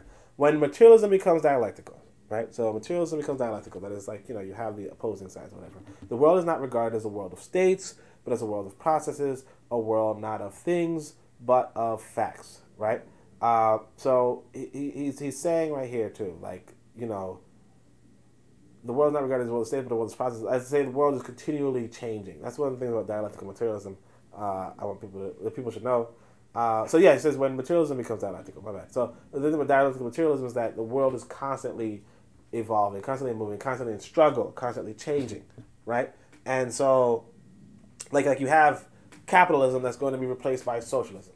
You have capitalism that replaces feudalism or something like that, or mercantilism, whatever, right? But the idea is that you don't just have a mercantilist world; you have a world that's constantly changing from mercantilism towards capitalism, then towards socialism, so on and so forth. So that's what this idea is, right? That like the world is not in a state, but it's in a process, right? A world not of things, but of facts, right? The endurance of the world consists in process, and activity or process becomes the lifeblood of reality. Constructionism, nominalism, reductionism all stop at the logical basis of categorical conversion. They ascertain only that conversion is logically possible. But what materialism becomes dialectical, it ensures the material basis of categorical conversion. So it's to say that, yes, things change. Things change. They are not just being, but they're becoming. Dialectical change in matter is that which serves as a ground to the possibility of the evolution of kinds. Okay? Again, evolution, change, transformation, processes, activity, so on and so forth. Society evolved from primitive communism to feudalism to mercantilism and feudalism to capitalism to communism eventually, right? This is the premise. It's that no, the world wasn't feudalist. The world wasn't this, it wasn't that, it didn't have slavery. It had slavery, but it wasn't just slavery. It was becoming something else. Now, I think that's a little bit too fatalistic. I think it's not really too realistic either, but it is, this is what we're talking about when we're talking about dialectical materialism. So, dialectical change in matter is that which serves as a ground to the possibility of evolution of kinds. The evolution of a kind is that loss of a set of old properties and the acquisition of a new set through the dialectical movement of matter. When it is said that an evolved kind arises from or is reducible to matter, the concern is with the dialectical source or origin of the evolved kind, not with its formal nature. To say, therefore, that mind, quality, or energy arise from or is reducible to matter is neither to say that mind has mass or quality has mass, nor to say that energy has mass. It is to say that given the basic matter of the universe with its objective laws, the universe is forthwith closed in the sense that nothing can become present in the universe if it is not entirely anchored in the initial matter. So again, Big Bang Theory. Basically, there once was... Now, people might say it's actually the initial energy. Notwithstanding, there once was matter, and we are all composed of that matter in some derivative fashion. Not to say that we are that original matter to begin with, but we are in some way. And so, like, an example might be hydrogen. Hydrogen, probably the building block of the universe, maybe 70% of the universe, who knows? I don't know the number off the top of my head. But the idea is that, how do you get, like, if you see hydrogen, it's not that it's not hydrogen, it's not that it's not, sorry, if you see helium, it's not that it's not hydrogen, it's just that two hydrogen, form a bond together, collide, form a bond together, then they become helium. And all the elements like that just build up from there, whether it's a hydrogen and a helium, whether it's 3 heliums becoming carbon, whether it's how many heliums or how many hydrogens becoming oxygen, so on and so forth. The reality is that everything could go back into the fundamental atom, which is hydrogen, right? Anyway, but that, of course, now when he says matter, like when you go to physics, you're really talking about quarks and anti-quarks and all those other, leptons and whatever have you, right? You might go into the quantum, whatever. You might go to smaller things, the things that make up neutrons, things that make up electrons, things that make up protons, all those kind of things. You might go even deeper and be like, these are the fundamental products. Who knows, right? Say whatever you want to say. I don't care. The point being, though, is that that's the gist of it is that there's only the initial matter, right? That there's nothing else being added to the universe from the outside of the universe, but the universe is a self-contained system of everything that's available to it was already available to it from the beginning, and there's nothing that's come in thereafter, or at least that, and that's the thing. That's just to say that as far as we know, right? So let me suggest a parallel with formal logic. An axiomatic formal system is said to be complete when its axioms suffice for the deduction, by means of admitted rules of inference, of all the propositions belonging to the system. Sorry, this is this. All right. Let me suggest a parallel with formal logic. An axiomatic formal system is said to be complete when its axioms suffice for the deduction, by means of admitted rules of inference, of all the propositions belonging to the system, right? So you're going to have something that's an axiomatically formal system if all its axioms suffice for deducing all of its rules or whatever, right? So I can see why somebody finds this difficult, right? Because it's like you probably want to have a philosophy background, right? I'll be familiar with philosophical terms. I'm familiar with axiom from mathematics and so on and so forth. So if propositions belonging to the system are made parallel to items of the universe, if the admitted rule of inference are made parallel to the objective laws of matter, and if the initial set of axioms is made parallel to initial matter, then the completeness of the axiom system becomes parallel to the constructibility from matter according to this objective laws of all the supervening items of the universe. It is in this sense analogous to that in which an axiomatic formal system is, say, Gödel complete and therefore closed, that the universe of matter is here said to be closed, right? Just this idea that everything is, everything inside the universe comprises matter. That's all he's saying. And when a system is said to be Gödel complete, what is meant is that every non-initial truth in it is derivable from initial truth alone by use of the rules of derivation. Hence, in the analogy, every form of category in the universe which is not directly matter must be derivable from matter alone in accordance with the dialectical laws of the evolution of matter, right? As to say that, you talk about spirit, you talk about this, you talk about that, you talk about this, all of that is derived from matter, right? Now, what that means per se, who knows? But then that also is to say that even your mind, your thinking, your self-conscious, your listening, all of that is derived from matter, right? Which again, that's where the physics versus metaphysics comes into play, right? So anyway, I suggested that dialectic in that which makes the evolution of kinds possible, that accordingly, which is the ground of the evolution of mind from matter, or quality from quantity, or energy, sorry, I said or instead of. Which is the ground of the evolution of mind from matter, of quantity from quantity, of energy from mass. This kind of emergence, since it depends on a critical organization of matter, truly represents a leap. When a crisis results in an advance, it is its nature to perpetuate a leap. Sorry, it's a little confusing. Not confusing, but like the wording. Like I said, I'm just getting hungry, and I don't know if you guys can't hear it, but my son's like making a lot of noise, where it's like, dude, you gotta feed me, and it's like, shoot, yeah, you're right. For those of you who don't know, I kind of started recording this at like 7 a.m. or 8 a.m. or something like that, and it's like 11:42 a.m. right now. I was expecting my son to stay asleep. I woke up prematurely, and so I was like, let me just record this because I want to finish reading this stuff before November. So I'm like, let me record this.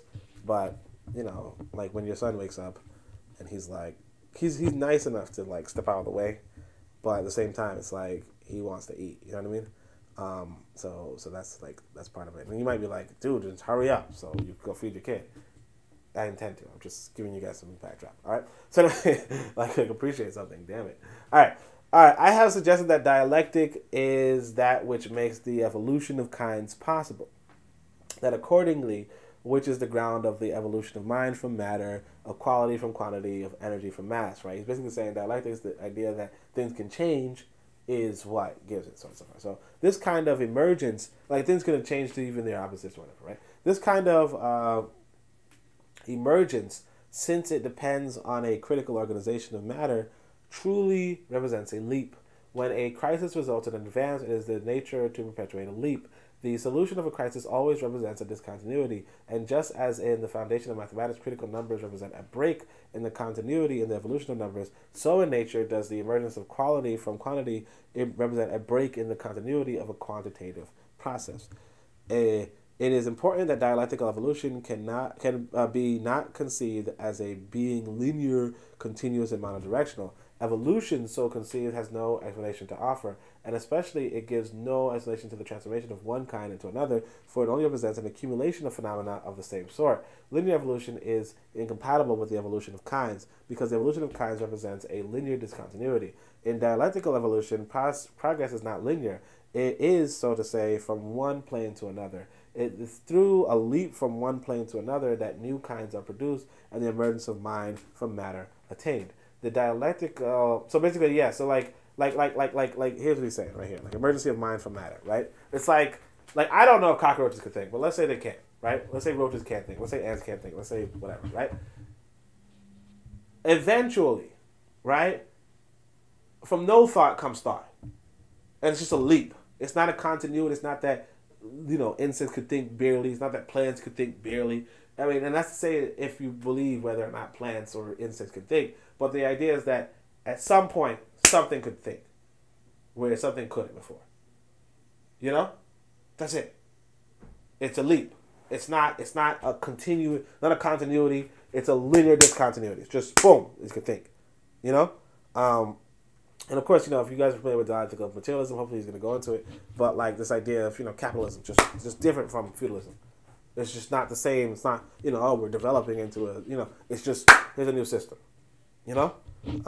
That's it, right? All right, so anyway, I'm just explaining it for you guys because it is kind of complicated. But, you know, fortunately, I'm able to explain it, I hope. I hope you can see how I explain it. And, you know, part of me subconsciously also recognizes that this video is so long that nobody is really listening to it anymore. But you know, part of me recognizes that part. So, you know, so it's like part of me is just like, okay, maybe I don't have to, maybe I should stop, right? But anyway, I'm going to just keep going. All right, so the dialectical materialist position on mind must be distinguished from the, epiphenomenalist one. For the former, mind is a development from matter. For the latter, it is merely something which accompanies the activity of matter. So the dialectical materialist position on mind must be distinguished from a phenomenalist one. For the former, mind is a development from matter. For the latter, it is merely something which accompanies the activity of matter. Sorry, I just want to point out that because I'm going to put this live, I actually have to listen 4 hours of this video again, you know, which is not really too bad. I like it, but at the same time, I was like, I'm going to have to listen.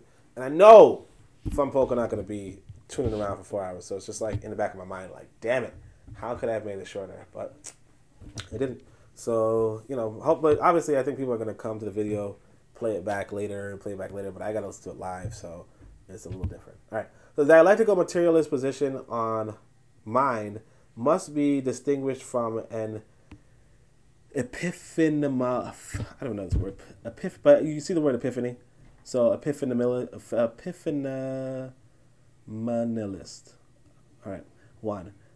For the former, mind is a development from matter, right? For the latter, it is merely something which accompanies the activity of matter, right? So one of them, so the dialectical materialist position on mind is that mind is a development from matter, right? While this one is that mind accompanies the activity of matter, right? It's just something that accompanies matter. So it's impossible to conceal the fact that through the ages, materialism has been the butt of numerous quips. The most fashionable criticism in antiquity was on the question of purpose and consciousness. It was felt by the critics of materialism that there were certain, usually undisclosed, conceptual difficulties to prevent the emergence of purpose and consciousness from that which is without purpose and without consciousness. This kind of objection has been met in the discussion of categorical conversion. A more important objection to materialism is alleged to be provided by the theory of relativity. Okay, so he's going into theory of relativity, which is, Einstein's thing.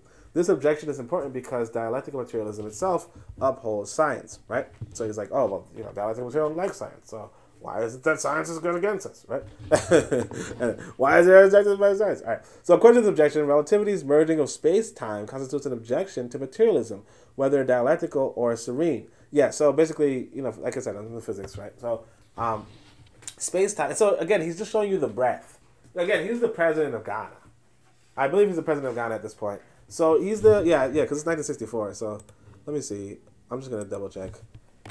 I believe he's like the president of Ghana. So he's like writing about the, he's the president of Ghana. He's writing about, so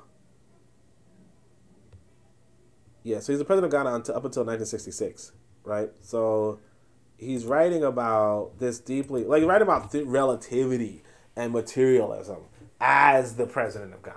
Like, this is pretty impressive for anybody. But again, he's just showing you the breadth of, I'm going to write a philosophy book, but I know philosophy. I even know the theory of relativity in so much as I understand that space-time constitutes an objection to materialism. I'm not just like a philosopher. I'm also well-versed in physics. And I'm supposed to actually read about this. I'm supposed to read the relativity book. I didn't read it yet. Merging of space-time constitutes an objection to materialism, whether dialectical or serene. This is a nagging feeling that which the merging of space and time matters life in space, and its movement in time are snuffed out.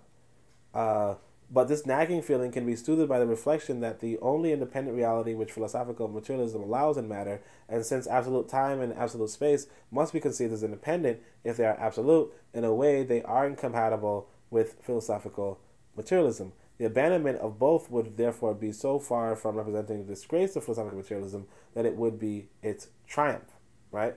So this right here, I could imagine, if you're not familiar with materialism, if you're not familiar with relativity, this could be a complicated one. So we're going to look back at it just for, and my son was making a lot of noise. I don't know if you heard that. He was pretty annoying. It was pretty annoying. But according to the objection, relativity's merging of space-time constitutes an objection to materialism. So basically, space and time are functionally the same, right?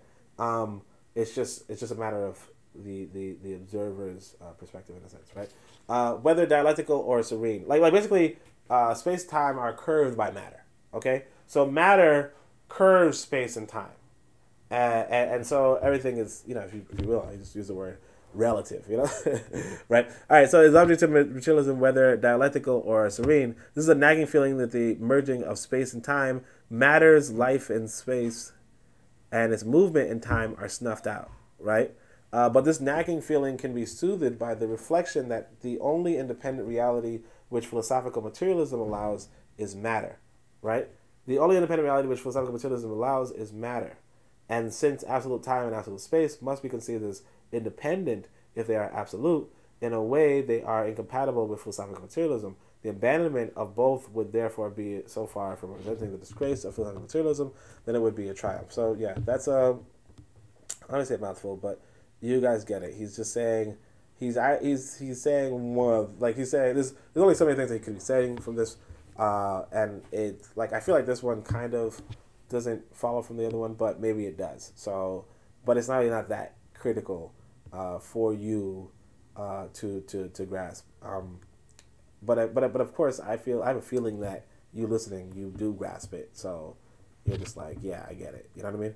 All right. So the mechanism of sensation too has sometimes been brandished in the face of philosophical materialism. This is in fact a species of skepticism. Sensation, it is said, is our primary avenue to knowledge. Mankind, it is alleged, had no road to knowledge save the highway of sensation. But sensation does not give us any direct knowledge of matter. Hence, there is no reason to suppose that there is any such thing as matter. So they're saying, hey, look, why do you say matter exists, right? So I believe that this adumbrated skepticism turns it upon itself. It is not possible to use the physics of perception to impugn the reality and independence of the external world, for the physics of perception itself presupposes and relies upon the reality and independence of the external world. It is only through some occult reasoning that physics can be used to locate the external world inside our mind, right? So basically he just goes back to the whole, look, your senses do not create the world, right? And let's keep going. It is further said that not all the processes in the physiology of perception are physical. It is said by way of expansion that if light did not strike the eye, an image form on the retina, etc., we could not see. But the traveling of light and the forming of an image on the retina could not either singly or collectively be the inwardness of that illumination which is seeing. The processes are accounted to be so far from explaining perception that they deepen the mystery. And yet, to a certain extent, all this must be deemed to be correct, when it is made a basis for idealism. However, then an indulgence in fallacy occurs. We know that in normal physiological and physical conditions, we cannot choose whether to see or not. If spirit or consciousness were completely independent of matter for its arising, there should be the possibility of such a breakdown in perception as are not completely explicable in terms of physiology and physics.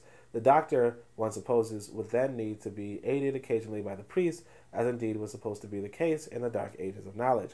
Our universe is a natural universe, and its basis is matter with its objective laws. So, in a sense, you kind of see he kind of builds up to all these other philosophies. At the end of the day, the philosophy that realistically is the case is matter. And the natural universe is just a bunch of materialistic laws. So this objection right here, I'm going to admit, where is it? Right here, is something that maybe I probably should reread. Where is it? Oh yeah, right here. I probably should reread it just because we're wrapping up, and it's like maybe it might be something that somebody wants to understand. So we're just going to go back to it. Just to clarify the context. A more important objection to materialism is alleged to be provided by the theory of relativity. This objection is important because dialectical materialism itself upholds science, right? According to this objection, relativity's merging of space-time. And remember that he's using dialectical materialism, which is Marx's philosophy from Hegel. These people did not have relativity to address. Relativity is more like Einstein, which is around the 1930s. 1920s kind of thing, 1940s, whatever, right? But and he's writing in the 1960s, but Marx is more from like 1850s and so on and so forth, right?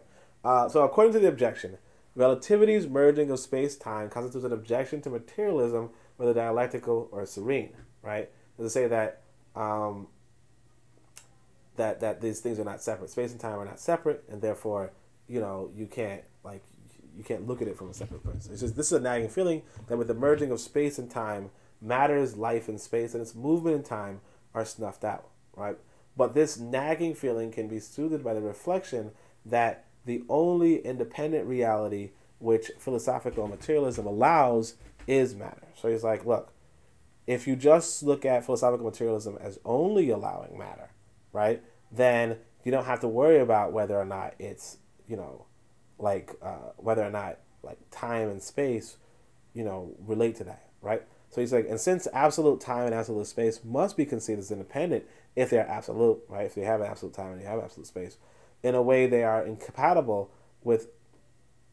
So as independent, if they're absolute, in a way they are incompatible with philosophical materialism. So this is where I think it's a little bit tricky, where he says it's incompatible with philosophical materialism, even though he's really saying that. Even though his argument is that philosophical materialism allows it, right? So he's like, the abandonment of both would therefore be so far from representing a disgrace to philosophical materialism that it would be its triumph. So it's yeah. So again, this is more like a convoluted, rationalistic kind of argumentation that it's kind of like. He's just acknowledging that relativity exists, and he says, look, even if you think relativity can contradict this, the trouble with you trying to make relativity contradict this is that, realistically speaking, it would contradict itself in a sense, or it just wouldn't contradict relativity. It would be a triumph of this philosophical materialism in a sense, right? So that kind of thing. So it's a little bit, so that might be like, I would probably put this as like the hardest paragraph in this document. But other than that, I'm grateful for you guys listening. I know, like, I'm kind of mad that I'm going to listen to this live by myself. Kind of mad. I'm kind of mad that I had the audio cut off, right? From, I'm not too sure, but I'm going to go check page 15. But other than that, I appreciate you for listening to this chapter 1. Next weekend, it will be chapter 2, so make sure you subscribe. Obviously, get your notebook out, whatever. And we're going to try to finish this off. I'm going to try to record these in advance of November. In advance of the end of November, so that I can, for December, I could do some other stuff. But other than that, I appreciate you for listening. Thank you so much. And until next time, Shemi Hotep, Anku Ja Seneb Neb, Amen, Ma'at, Dua Necher.